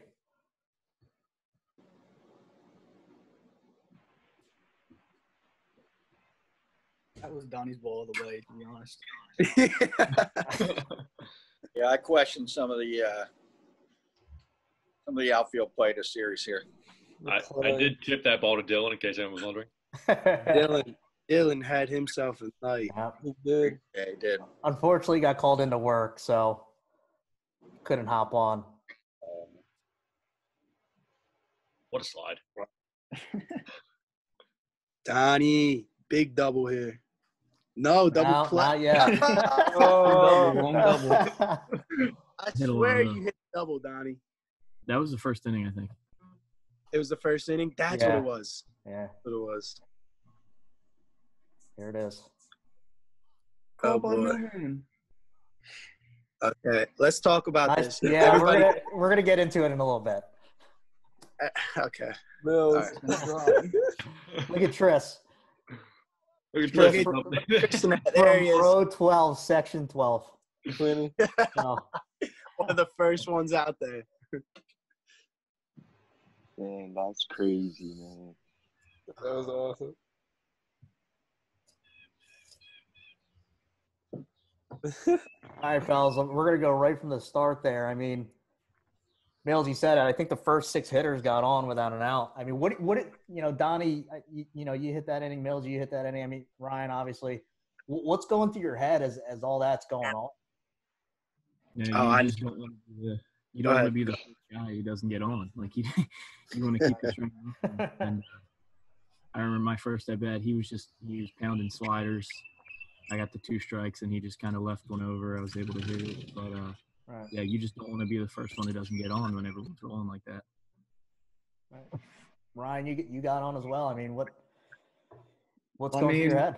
I mean, we scored 6 runs the first inning or something like that. And I knew it wasn't going to be good enough. It's RCGC. They're a great team. They're still going to find a way to get their way back. So just by trying to score as many runs as we could just to make sure that they didn't have a chance to come back. So, it was a little bit jitters. It's a championship game for us. I mean, so just being able to get driving runs, it's kind of just, yeah. Mills, you kind of commentated a little bit. So, what's going on there? Yeah, so after that happened, after the 6 runs in the first inning, from that point to how we were playing in that tournament, I knew they weren't going to beat us. Like, straight up, I knew they weren't going to beat us that game. I knew they were gonna pull something out of their hat. They were gonna put up, maybe, make it a little close or something. But I knew they weren't gonna beat us after that first inning and how we responded right away. All right. Coach Mike, Coach Gorman. I mean, watching that inning, were you kind of fighting yourself, thinking, this is gonna be. Obviously, as coaches, you think, nothing's this easy, but are you fighting that feeling like nothing, we're a buzzsaw and nothing's really going to get in our way? Coach Freund, I'll start with you. Oh, Coach, hold on, I got you. Yeah, I got you. No, I felt a lot like Milhan's. This game's not over. Right. Nope. Hold on. Vic Subs is struggling right now. There you go. There you go. Sorry. You got it. I don't know if you heard me. I felt like I knew the game wasn't over. Right. I mean, I obviously liked the way we started out the game. I heard Donnie make that comment in the dugout actually in the next inning. I think when he came in from the outfield, he said, I just didn't want to be the first guy to make an out. I remember him saying that in the dugout, and I thought, you know what? I said, that's the mentality we got to have. It's not pass it on to the next guy, like we said. Pass it on to the next guy. But actually, feeling confident, but knowing the game wasn't over. Right. Coach, I mean, going to you here. Again, are you fighting a feeling? I mean, knowing that you had Mike on the mound on, just call it 3.5 days rest, were you relaxed? Were you, obviously as coaches, you're never that relaxed, but, getting that 6 runs in the first inning, I mean, are you fighting any feelings of relaxation, or again, are you just going at it business as usual, nothing game? Yeah, it definitely wasn't relaxation. I mean, I wanted to score 100 runs. So that was my only thought. But just looking at that first inning, I felt really good about it. And to this day, there's 2 at-bats that I think about in that first inning. And we had really great at-bats in that first inning. But I think about, whether it was a curveball or a slider moving away from Milhan, he drops it into the right side to get a single. I thought that was huge.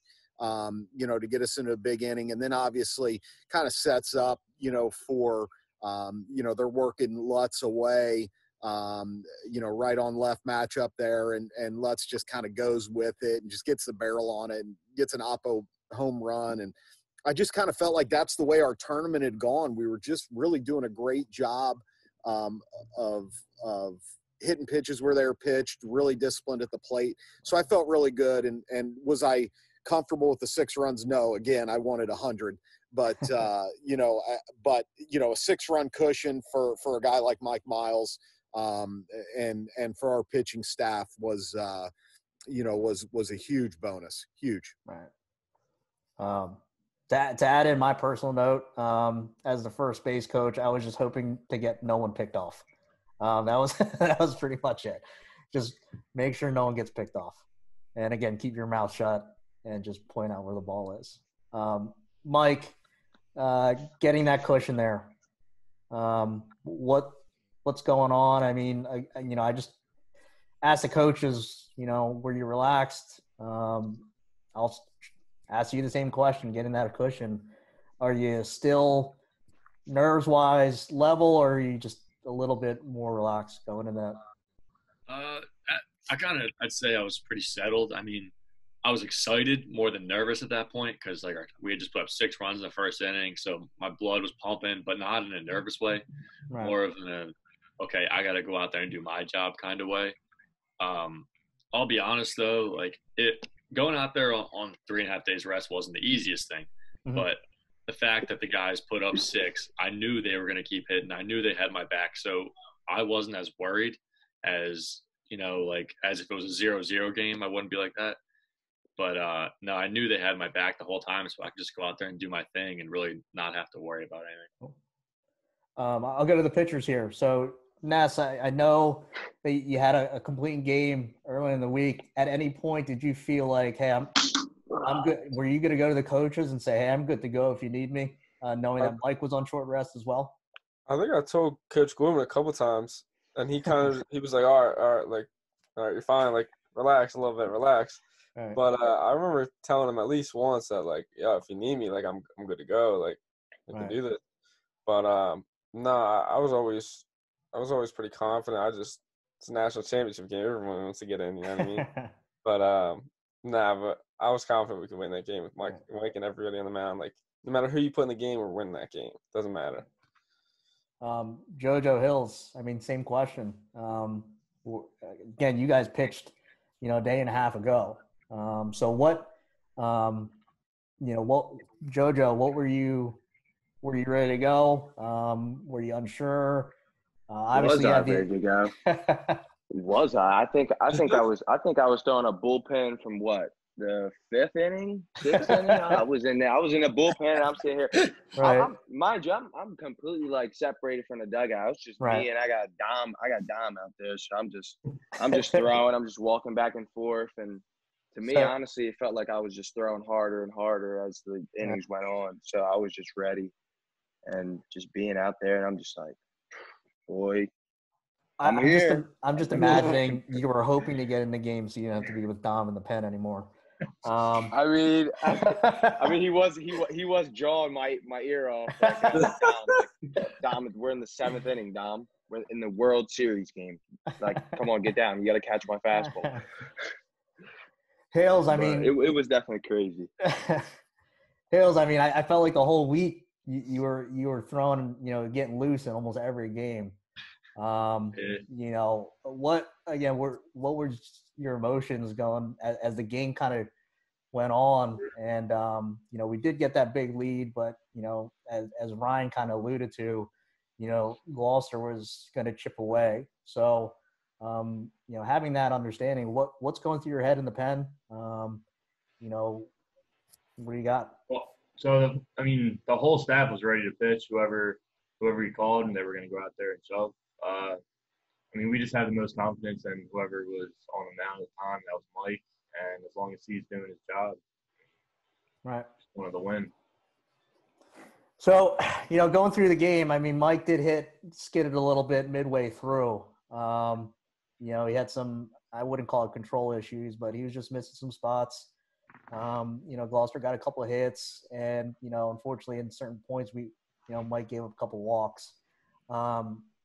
Ryan, Nick, and Donnie, being behind Mike and seeing him struggling, what's going through your head there? Again, it's a national championship game, and you kind of want to nail it down in game one. Did you ever feel like it was added pressure at the dish to kind of get some more space, or did you feel just overall pressure defensively, offensively? What are the emotions? We're up by a lot, and now that lead's kind of dwindling away a little bit. Nick, I'll start with you. What's going on in the middle innings? Honestly, from what I remember, I was still pretty confident. But I do remember Mike, he dropped his arm slot a little bit and went sidearm for, I think, what was it, the last, three innings maybe? Yeah. And I was like, okay, he's gonna figure it out. Like, his arm's probably, hurting. He was pitching a lot. And I told myself he's going to figure it out with the sidearm stuff and just make him hit it. And I knew our defense was solid enough to, have his back even when he didn't have his best stuff. I was confident in everybody out the whole nine. So I didn't feel pressured, but, it was still, a little nerve-wracking. Donnie, same feelings, or you just cool, Yeah, calm, collected? 100% confident in Mike, but I knew as an offense we had to keep putting up runs no matter what, no matter how well Mike was pitching. I remember a little bit later in the game, I wasn't someone who said a ton in group huddle type stuff, but I did bring everyone together in the dugout, and all I really wanted everyone to know was we have to leave no doubt. Like, that was all I said, was you can't keep them in the game at all, because if you do, they're going to find a way to come out. We all know they're a good team. Right. So we had 100% confidence in Mike, but I knew the offense had to just keep putting on as many runs as we could. Sure. Hey, Ryan, as an infielder, you got a really good look at what Mike's doing on the mound and his spots and everything.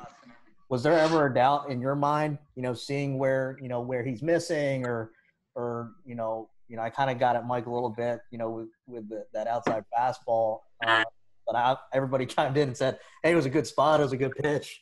So, what were you feeling, during those middle innings, seeing Gloucester kind of chip away?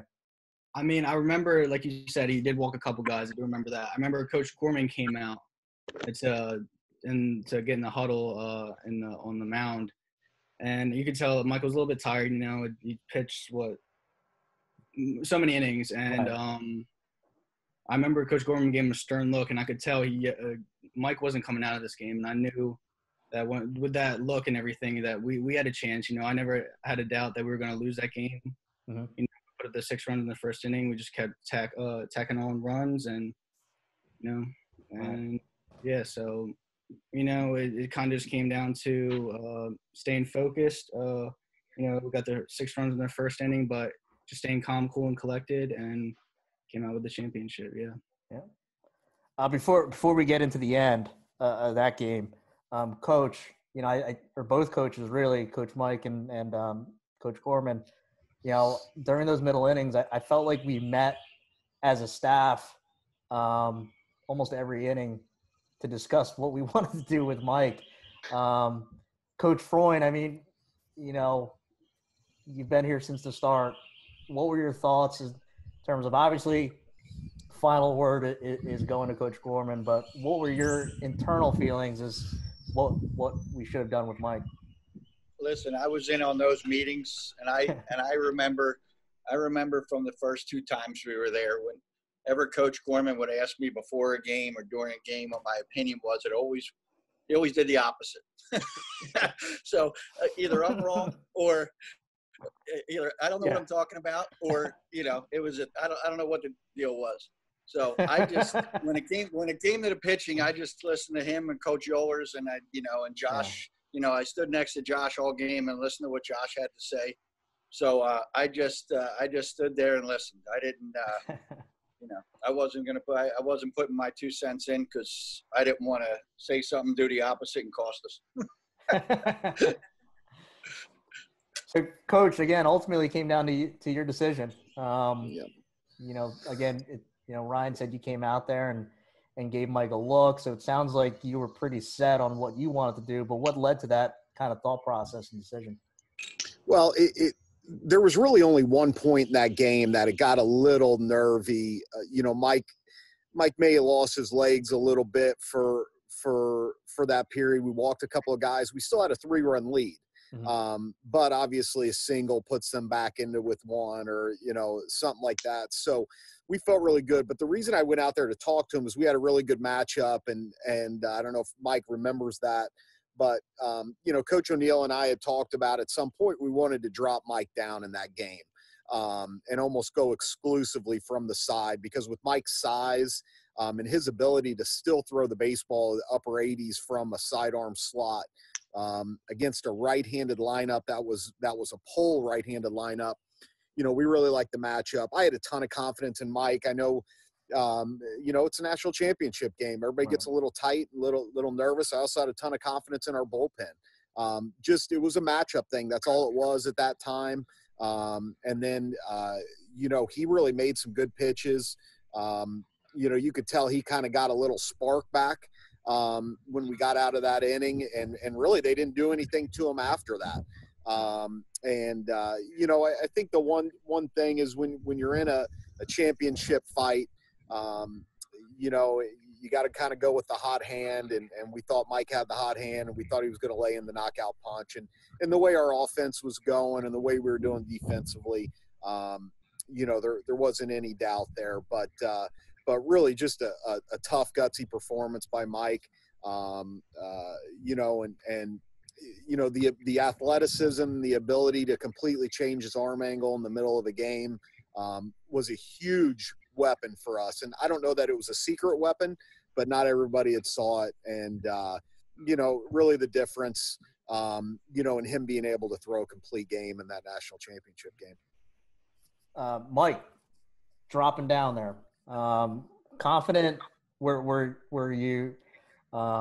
Was it suggested by the coaches, or did you suggest it, and it kind of turned into a conversation, or hey, Mike, this is what you're doing, and go from there? It all actually started before I even came in that year in the fall. I sent him a video in the summer of me just messing around down there, and he was like, you know what, I kind of like that. We might use it here or there. So that's actually where it started from. And in that mound meeting, I actually remember the exact words. I looked at him. I said, I'm tired. He said, you're not allowed to be tired. And he said, here's the new game plan, and we're going to go for it. And I also remember Vinny looking at me and go, there's no time to be tired in this game. So I honestly, without the support of the guys, like my brothers in that dugout, like everyone tell them, have my back, tell me, you got to keep going. You got this. This is your game. Without that, I kind of say I probably wouldn't have finished the game, because they gave me that extra boost. Like, you got this, man. Like, you got us here. You helped get us here. Like, we got your back. We're going to keep scoring. Just get outs. Let them hit the ball. We'll make the plays. Like, we got your back. So it was just kind of like that, and it worked. Before we move on, this is just a curious question, and the answer is probably no. But with Nick being a submarine guy or sidearm guy, did he provide any guidance throughout the year, especially during that night? No, man, I just told him I throw harder than you. Yeah, I was waiting for it, Mike. I was waiting for it. I was waiting for it.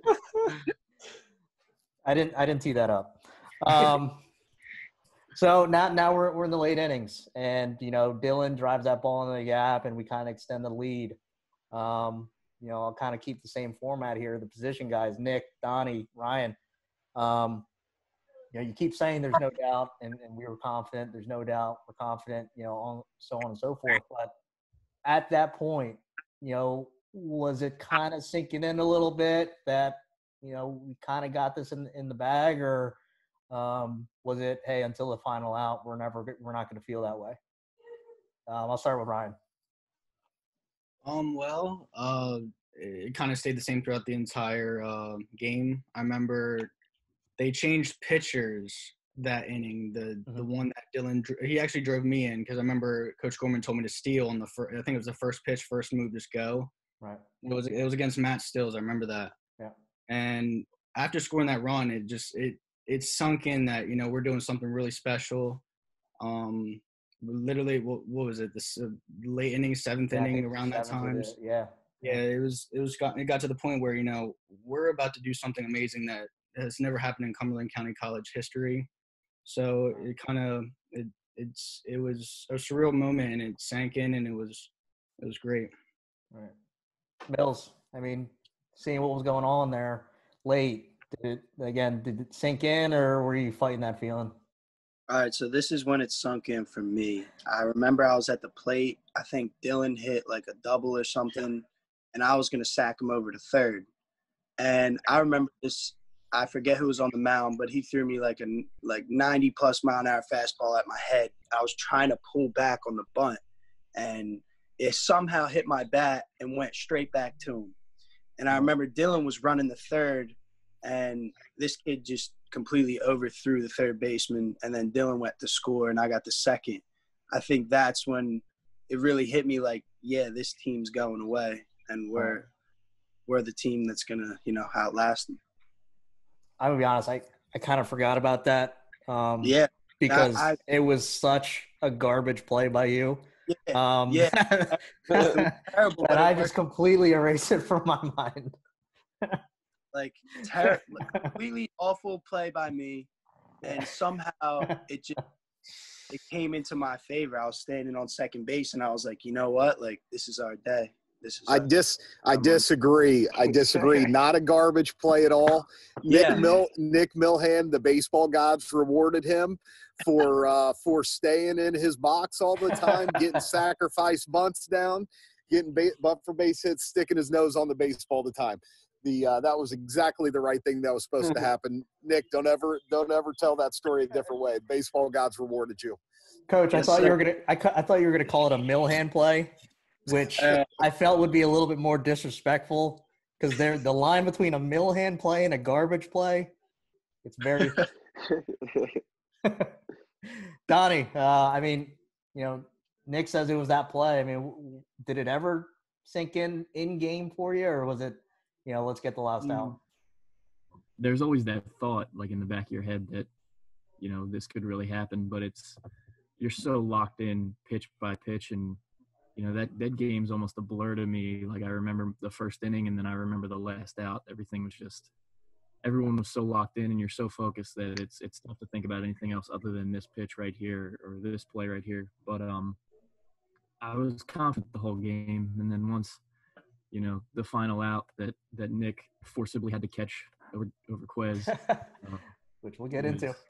It was the crazy. It was nuts. All right, so let's get into that final inning.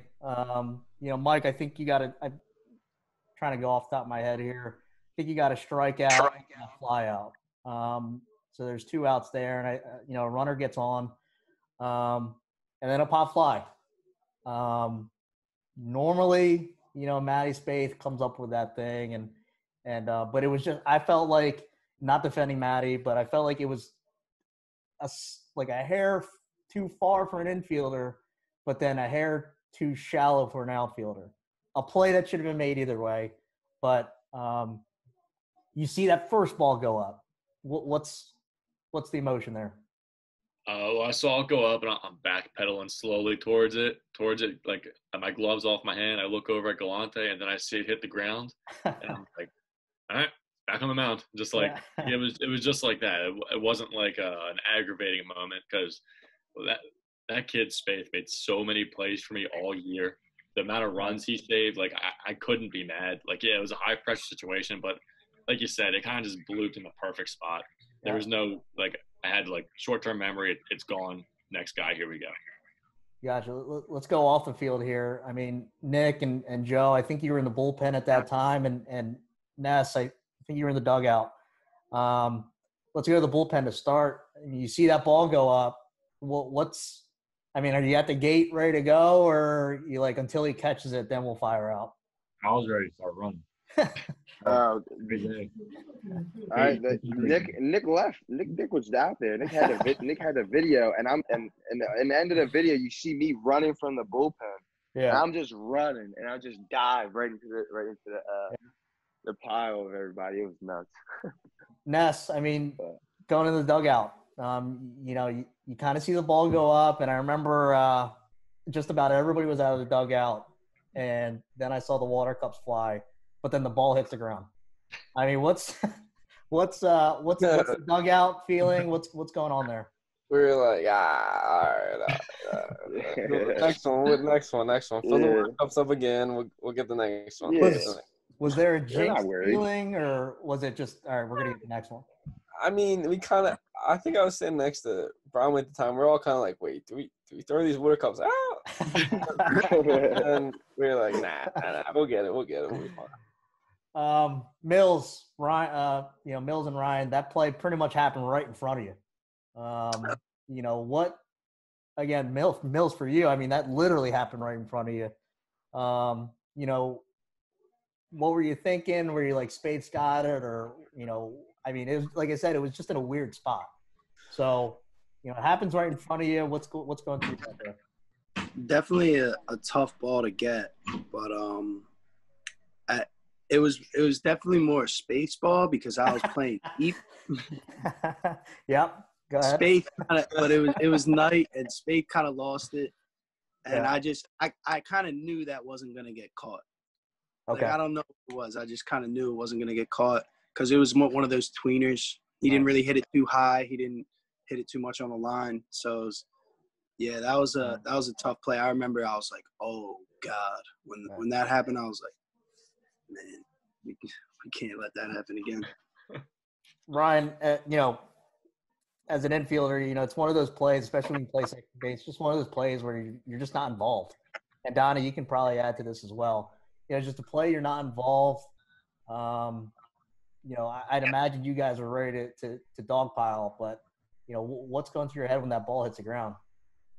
Well, I remember after we won it, we were heading back, and I was sitting next to Spaeth on the van, and I turned on and was like, if you caught that ball, you could have made the last out of the 2019 series.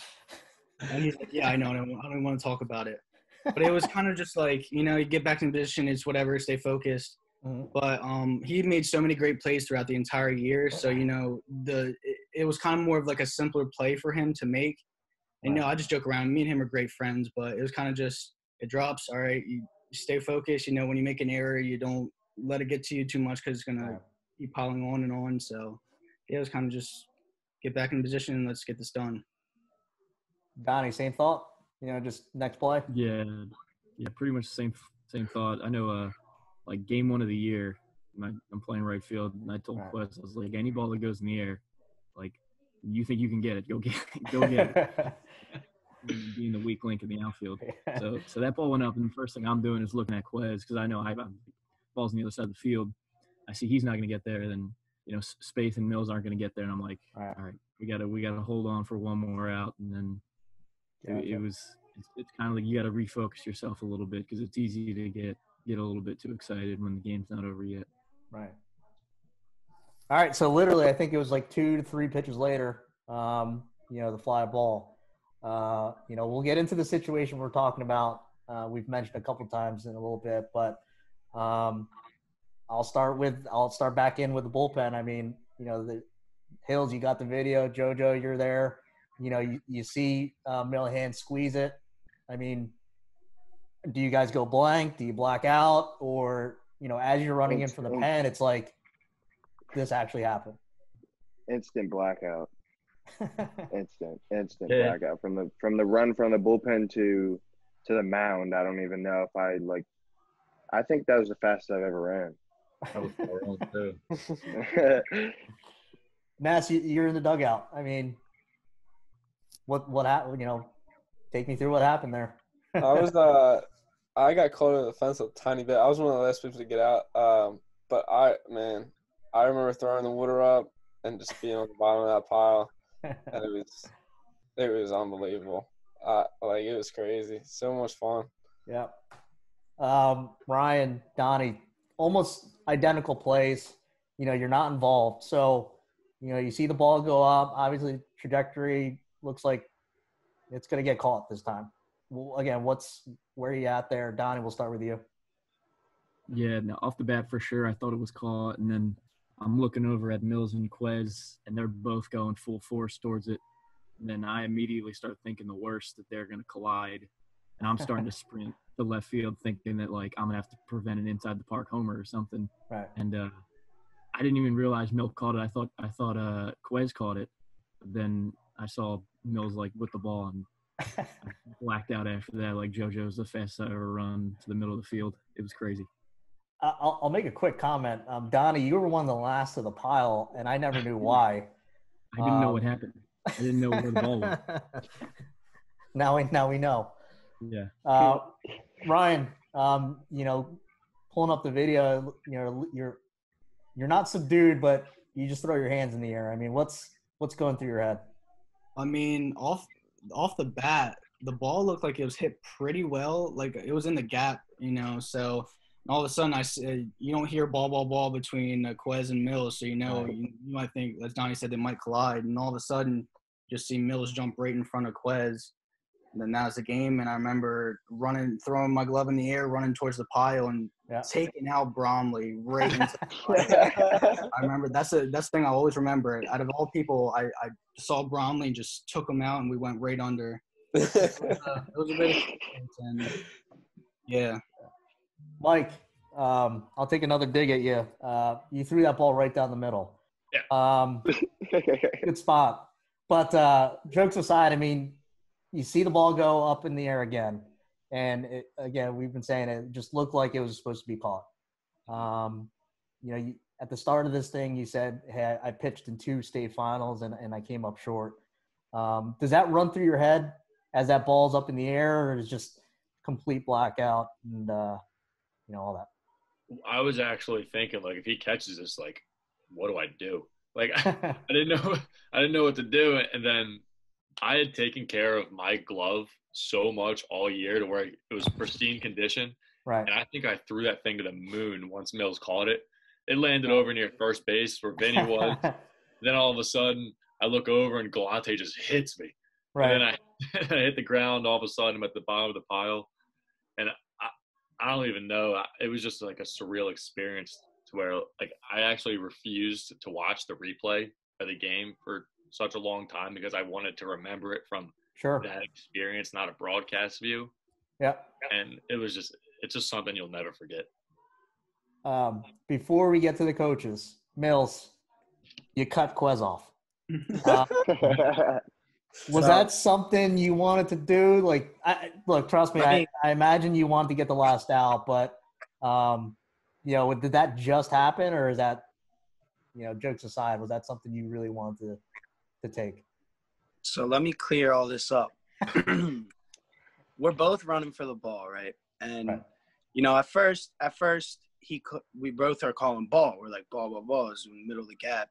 Right. And then as it's getting towards us, all I hear Quez say is, Mills, you got that. Mills, he was saying, Mills, you got it. And I remember he told me he was just running through me to make sure that, like, he didn't hit me. Because, like, we were getting kind of close. He kind of stepped back. He was like, he basically gave that to me. And I remember, you know, right after, I think we were on the van or at the hotel or something, he said, you know, I wanted you to get that because it's your last year. And I was just like, wow, like, thank you. That just shows like how like our team was, man. Yeah. Right there, honestly. Like, it just shows it. Like, just real selfless energy out there. And I'll never forget when I caught it, I kept running to my left, like, in disbelief, like, what just happened? Like, I didn't even go to the dog pile till the very end because I was looking at Quez. I was like, Quez, what just happened? And then we eventually got there late to the dog pile. Right. And I remember everyone was, oh, get off. It's so funny, but it was awesome. All right, so the coaches, you know, we'll go back to the first pop-up. You see that go in the air. You know, going back to the video, I don't think any of us moved. Coach Freund, you see the ball go up in the air. What you know, what's going through your head, and then ultimately the ball drops? Mills hit on it earlier. I knew if Spade's not getting that ball, it's not getting caught, because Mills, we had him back. You know, we had him back most of the game anyway, if not all of the game. Right. And I knew he wasn't going to get to that ball. So if it wasn't going to be Spade, it wasn't going to happen. Right. Coach now, sorry. Go ahead. Go ahead. No, go ahead. No, I didn't know Spade wasn't going to get there. You know, I didn't. You know, I couldn't tell from where I was in the dugout whether it was, whether it was catchable or not. Gotcha. Coach, same thoughts, or, you know? Yeah, Matty makes that play 99 times out of 100, maybe, you know, maybe more than that. Just one of those funky, miserable things in baseball sometimes. You know, the ball had a ton of top spin. It was a mid-range, you know, kind of a weird little thing. You know, we had a really commanding lead at that point, probably a little bit of a loss of focus, you know, ready to celebrate. And again, it's just one of those weird baseball things that embarrasses us all at times. And I got to be honest with you, I haven't even thought about that play, you know, not even for a second. All right. So, you know, again, 3-4 pitches later, you know, we close up shop. You know, Coach Freund, what are the emotions like? I mean, what's going through your head, or was it just blank? Well, I'm going to agree with Coach Gorman. I hadn't even thought about that play, that ball that dropped until I watched it on replay the third time. Right. And then I've forgotten about it since. Now, the next pop-up, until I actually talked to Quezzy this year, and Quezzy told me the same story Milhan just told. Oh, so it's corroborated. So, I didn't want to say it. Yeah. I was going to call. No, I'm going to corroborate it. I still didn't know Milhan caught the ball. Right. You know, I didn't see him catch the ball. I saw the cups go up, but I saw them go up already once in a misfire. So, I mean, I was not aware that the ball was caught. My eyes were locked on Quez, and then and then after that it was blank. It was. So, Coach Gorman, I mean, you took this program over probably when it was in the basement, and then obviously where it ended up. Does that run through your head, or you just staying in the moment? Yeah, there was a lot of range of emotions there. You know, I don't. Some of that's for me. You know, right. You know, it's funny. Mike Miles said that I didn't watch the full game from pitch to pitch until the day before we got our rings in December. So, you know, that was a special thing for me personally, for all the players. We spend so much time preparing together, not just this group, but for years and years around there. And, you know, that's what's always been special to me, is the amount of work that we put in together out on the field. whether it's the most fun times or whether we're just trying to get through a day out there, all that time is validated from that last out, and winning the final game. And these guys, as they get older, will figure out and realize, and I know they already do, but they'll see how much more special this was. Just not many people are ever able to win the last game of the year. And it's something we all fight for on a daily basis. So, a lot of emotions there.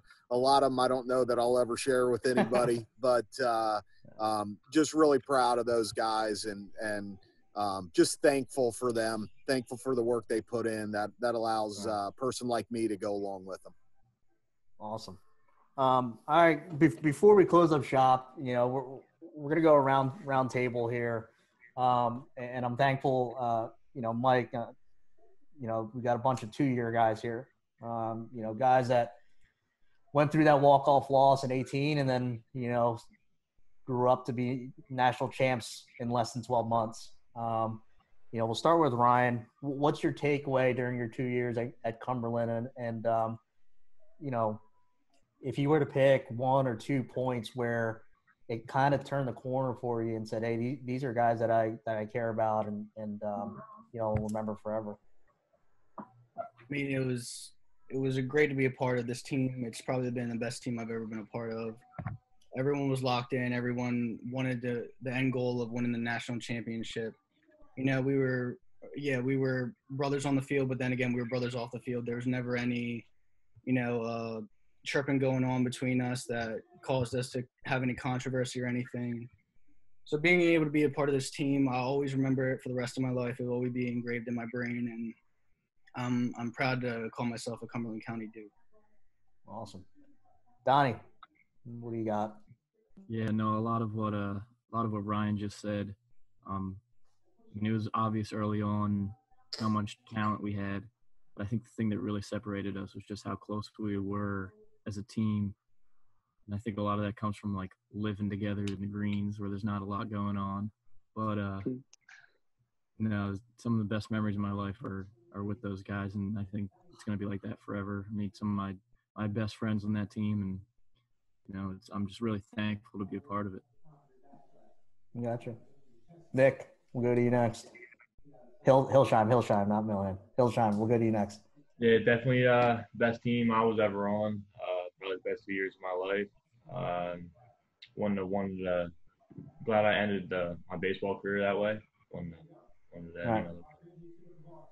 Gotcha. Ness, I mean, you're experiencing some success at UMBC. Obviously before everything got shut down, but what are your thoughts about your 2 years and experiencing the NCAA Division I level now? I mean, comparable, different. I mean, what are your emotions about your time at Cumberland? It's really just I had never been on a team that was so close together. We all may not hang out all the time, but every time we talk, it's not it's like we never picked up. You know what I mean? Right. We never fell off. But going to Division I level, it's really you really can't see the guys who came from JUCO and the guys who just went right to the 4-year. The JUCO kids really just have a different connection between each other, and I really see that from our team and teams around the country and everything like that. But man, these any of these guys, every time I talk to them, we always go back to that moment, that national championship or playing together. It's the coolest thing ever. I would do any of these guys ever want to talk, hang out, man. I drop everything just to hang out with these dudes. Best dudes I ever played with. Gotcha. Mike, I mean, I think we recruited you hard out of high school. Obviously you chose otherwise, but you got a second chance at a career at Cumberland, coming in as a transfer 1-year guy. You kind of said at the beginning of this that you were accepted right out of the gate. Talk about your time as a Duke. Well, I don't really have regrets, but I wish that I would have looked at the JUCO route more seriously out of high school. Mm-hmm. Being a late bloomer as I was, I kind of wanted to play at the 4-year. immediately, just being one of those mindsets, no one had really told me otherwise, I didn't really realize how advanced the JUCO level was. I'd probably say I played better competition in JUCO than I did at the 4-year. And that's not me just blowing smoke. You face guys that are there just to try and get drafted at JUCOs. Like, they go there because that's their goal. They're good enough. And my year at Cumberland, I made like steps and strides that I could have never thought about making in my baseball career due to the program and how it was run and the guys around it. Like, everyone pushed each other because the JUCO life isn't like something you dream of. Like, it's not Right. it's not a dream scenario. It's something that you work hard in so you can have a better opportunity elsewhere in school. Right. And that really showed in everyone and how bad they wanted to go play somewhere else and how hard they worked. It was just awesome. Right. Nick, I think you were one of the first commits, class of 17 guys that I think you were a winner commit. I think we only had maybe a couple of guys before you, but you're one of the first. I mean, is this something you envisioned, or was it hey, I'm going to go to Cumberland, kind of improve, and then move on to a 4-year school? Was this experience what you anticipated? Coming into it, no, because my senior year of high school, I didn't do too well, and the game of baseball kind of got to me a little bit, and I had some second guesses, but Coach Gorman, we had a long conversation on the phone. I think it was about in August, when I wasn't too sure. And I remember he just said, hey, you got the rest of your life to do what you want to do, but you don't have much time to play your years of baseball left. Right. Like, they're limited. So I kind of took that advice, and I went into Cumberland with an open mind, just go out there and just play hard, see what you can do. And I think it really worked out. It definitely worked out, and it made me gain a whole new love for the sport, being around a bunch of guys that I love and a bunch of coaches that know what they're doing, and just everything just fell together and like perfectly almost. It was crazy. I mean, other than that tire falling on my foot and a couple other mishaps, but it definitely made me grow as a person, Gotcha. For Coaches, sure. Before we close up with JoJo, coaches, we spoke about Milhan's rebellious state during the early parts of the winter where he kept trying to practice with a boot on. Coach Freund, I brought it with Mills that I think both of us had run-ins with Nick regarding keeping him off the field and out of BP. Coach, is that something that was frustrating about Nick, or was it lovable about Nick? I wouldn't say lovable, but it was frustrating, and it was expected. Listen, he's a tough kid. He's a competitor. I mean, you don't want kids who get hurt and go away. I mean, that's not what we like to see. I mean, and that's Nick. You got to protect. Sometimes you got to protect Nicks from Nicks. And that's it's hard for guys to understand that, and we understand that. They're young. Gotcha. All right, to close it up, JoJo, you're a violin kid through and through. You know what I mean? It's the hometown team, and not only that, you're playing a big role in it. Did that ever occur to you, or was it just something that, hey, I'm a baseball player and I just happen to be at Cumberland?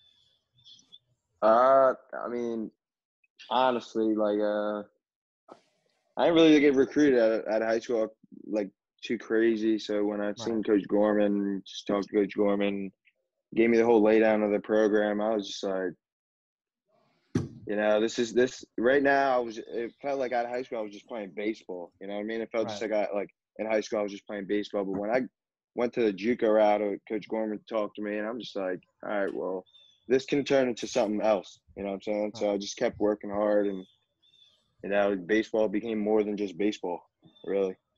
And just being around these group of guys really changed me, because in high school, I went to Milhan High. A lot of people has their opinions about Von High, but being around a group of guys like this is just nonstop work hard. I mean, I remember there was day in and day out. I was with Mike, Nick, everyone going to the pit, working out, and I'm just like, all right, well, this is what it's made of. So just ever since national championship and just year one, they've been my brothers. So I just love them all. I'm always here for them. Before we end the recording here, I mean, I'll go to the coaches, and I'll probably chime in as well. I mean, what outside of the championship, Coach Freund, what's thing you remember about the class of 19? Oh, geez. When you were saying what you guys took from this program, and all I was thinking was each group of kids that comes in, you see different things. You see, and with this group of guys, you saw guys that pushed each other. You saw multiple guys who wanted to lead. You saw guys who had each other's backs. I mean, we saw that around here once before. I think, I know back in 2014, it was a 13-14 team, and it's a special thing to watch. And what I take from this group is a bunch of guys who trusted each other, who trusted the process, who worked hard and got rewarded. Like Coach said, there's baseball karma, and these guys earned everything they did, and it was great to watch. It's great to be part of. I mean, my 2 cents is, I don't know if any of you guys are college basketball fans, but I just hearken to, UVA's NCAA men's basketball team where, they're the number 1 seed going into the 2018, the NCAA tournament, and they get bounced in the first round. And, I felt like for us, that was us in the region in tournament in 2018. A lot of promise, but maybe we just didn't know how to conduct ourselves as a national contender. And I think that loss, the same way the loss that UVA experienced, I think it made all of us realize that, hey, talent isn't just what's going to get you through. And for me, that's the thing with you guys in the class of 19, and even some of the returnees like Matty Spaeth, Anthony Maselli, and so on. I think we all learned something, not just baseball, but not to get weird, but in life, like, hey, you can have all the knowledge and information in the world, but you guys kind of taught us that you got to have the want and the resiliency. So, that's where I'm at. So, before we go to Coach, if any of you guys want to stay on after we stop the recording to chat a little bit, by all means. I know it's Memorial Day, so if you want to stay on, we'll keep the room open. But Coach, we'll end it. Coach Gorman, we'll end it with you. Lasting, I don't want to call it a legacy, but if you want to call it that, what's one thing that class of 19 kind of left with you, the program, and the community? Yeah, I mean, I really agree with what everybody said. But, for me, the special thing for me is watching the journeys of everybody involved in that program.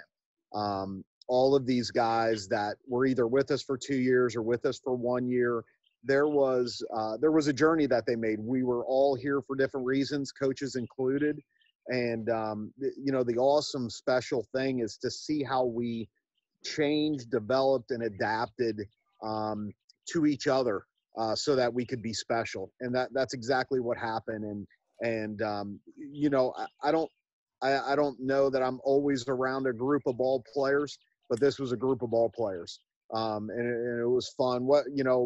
At times, through good times and through times that weren't as good, and the times that weren't as good were never that bad. But the times that were really good were special and also historic for this college. So I'll always remember the journey that all of us made together, and that journey led to winning the last game of the year. Okay, love you, boys. Awesome. All right. Ladies and gentlemen, that concludes our players roundtable for a special edition of Dukes on the Pod. There will be a part 2, which will be a coaches only Dukes on the Pod. So we'll hopefully we can stay on the right path when we have that roundtable. But I just want to say, first off, it is Memorial Day. So thank you to everybody who have served us. Coach Ryder got into it. I don't think we had this experience without you all. And, this particular meeting doesn't happen without you. So thank you, everybody who have served our country. Thank you to the players. Thank you for you guys taking time out of your day. I think we could have gone for a few more hours just talking about random things that went on throughout the year. But again, taking time out on a holiday, thank you to the players and Coach Mike, Coach Freund, and Coach Gorman. Thank you again.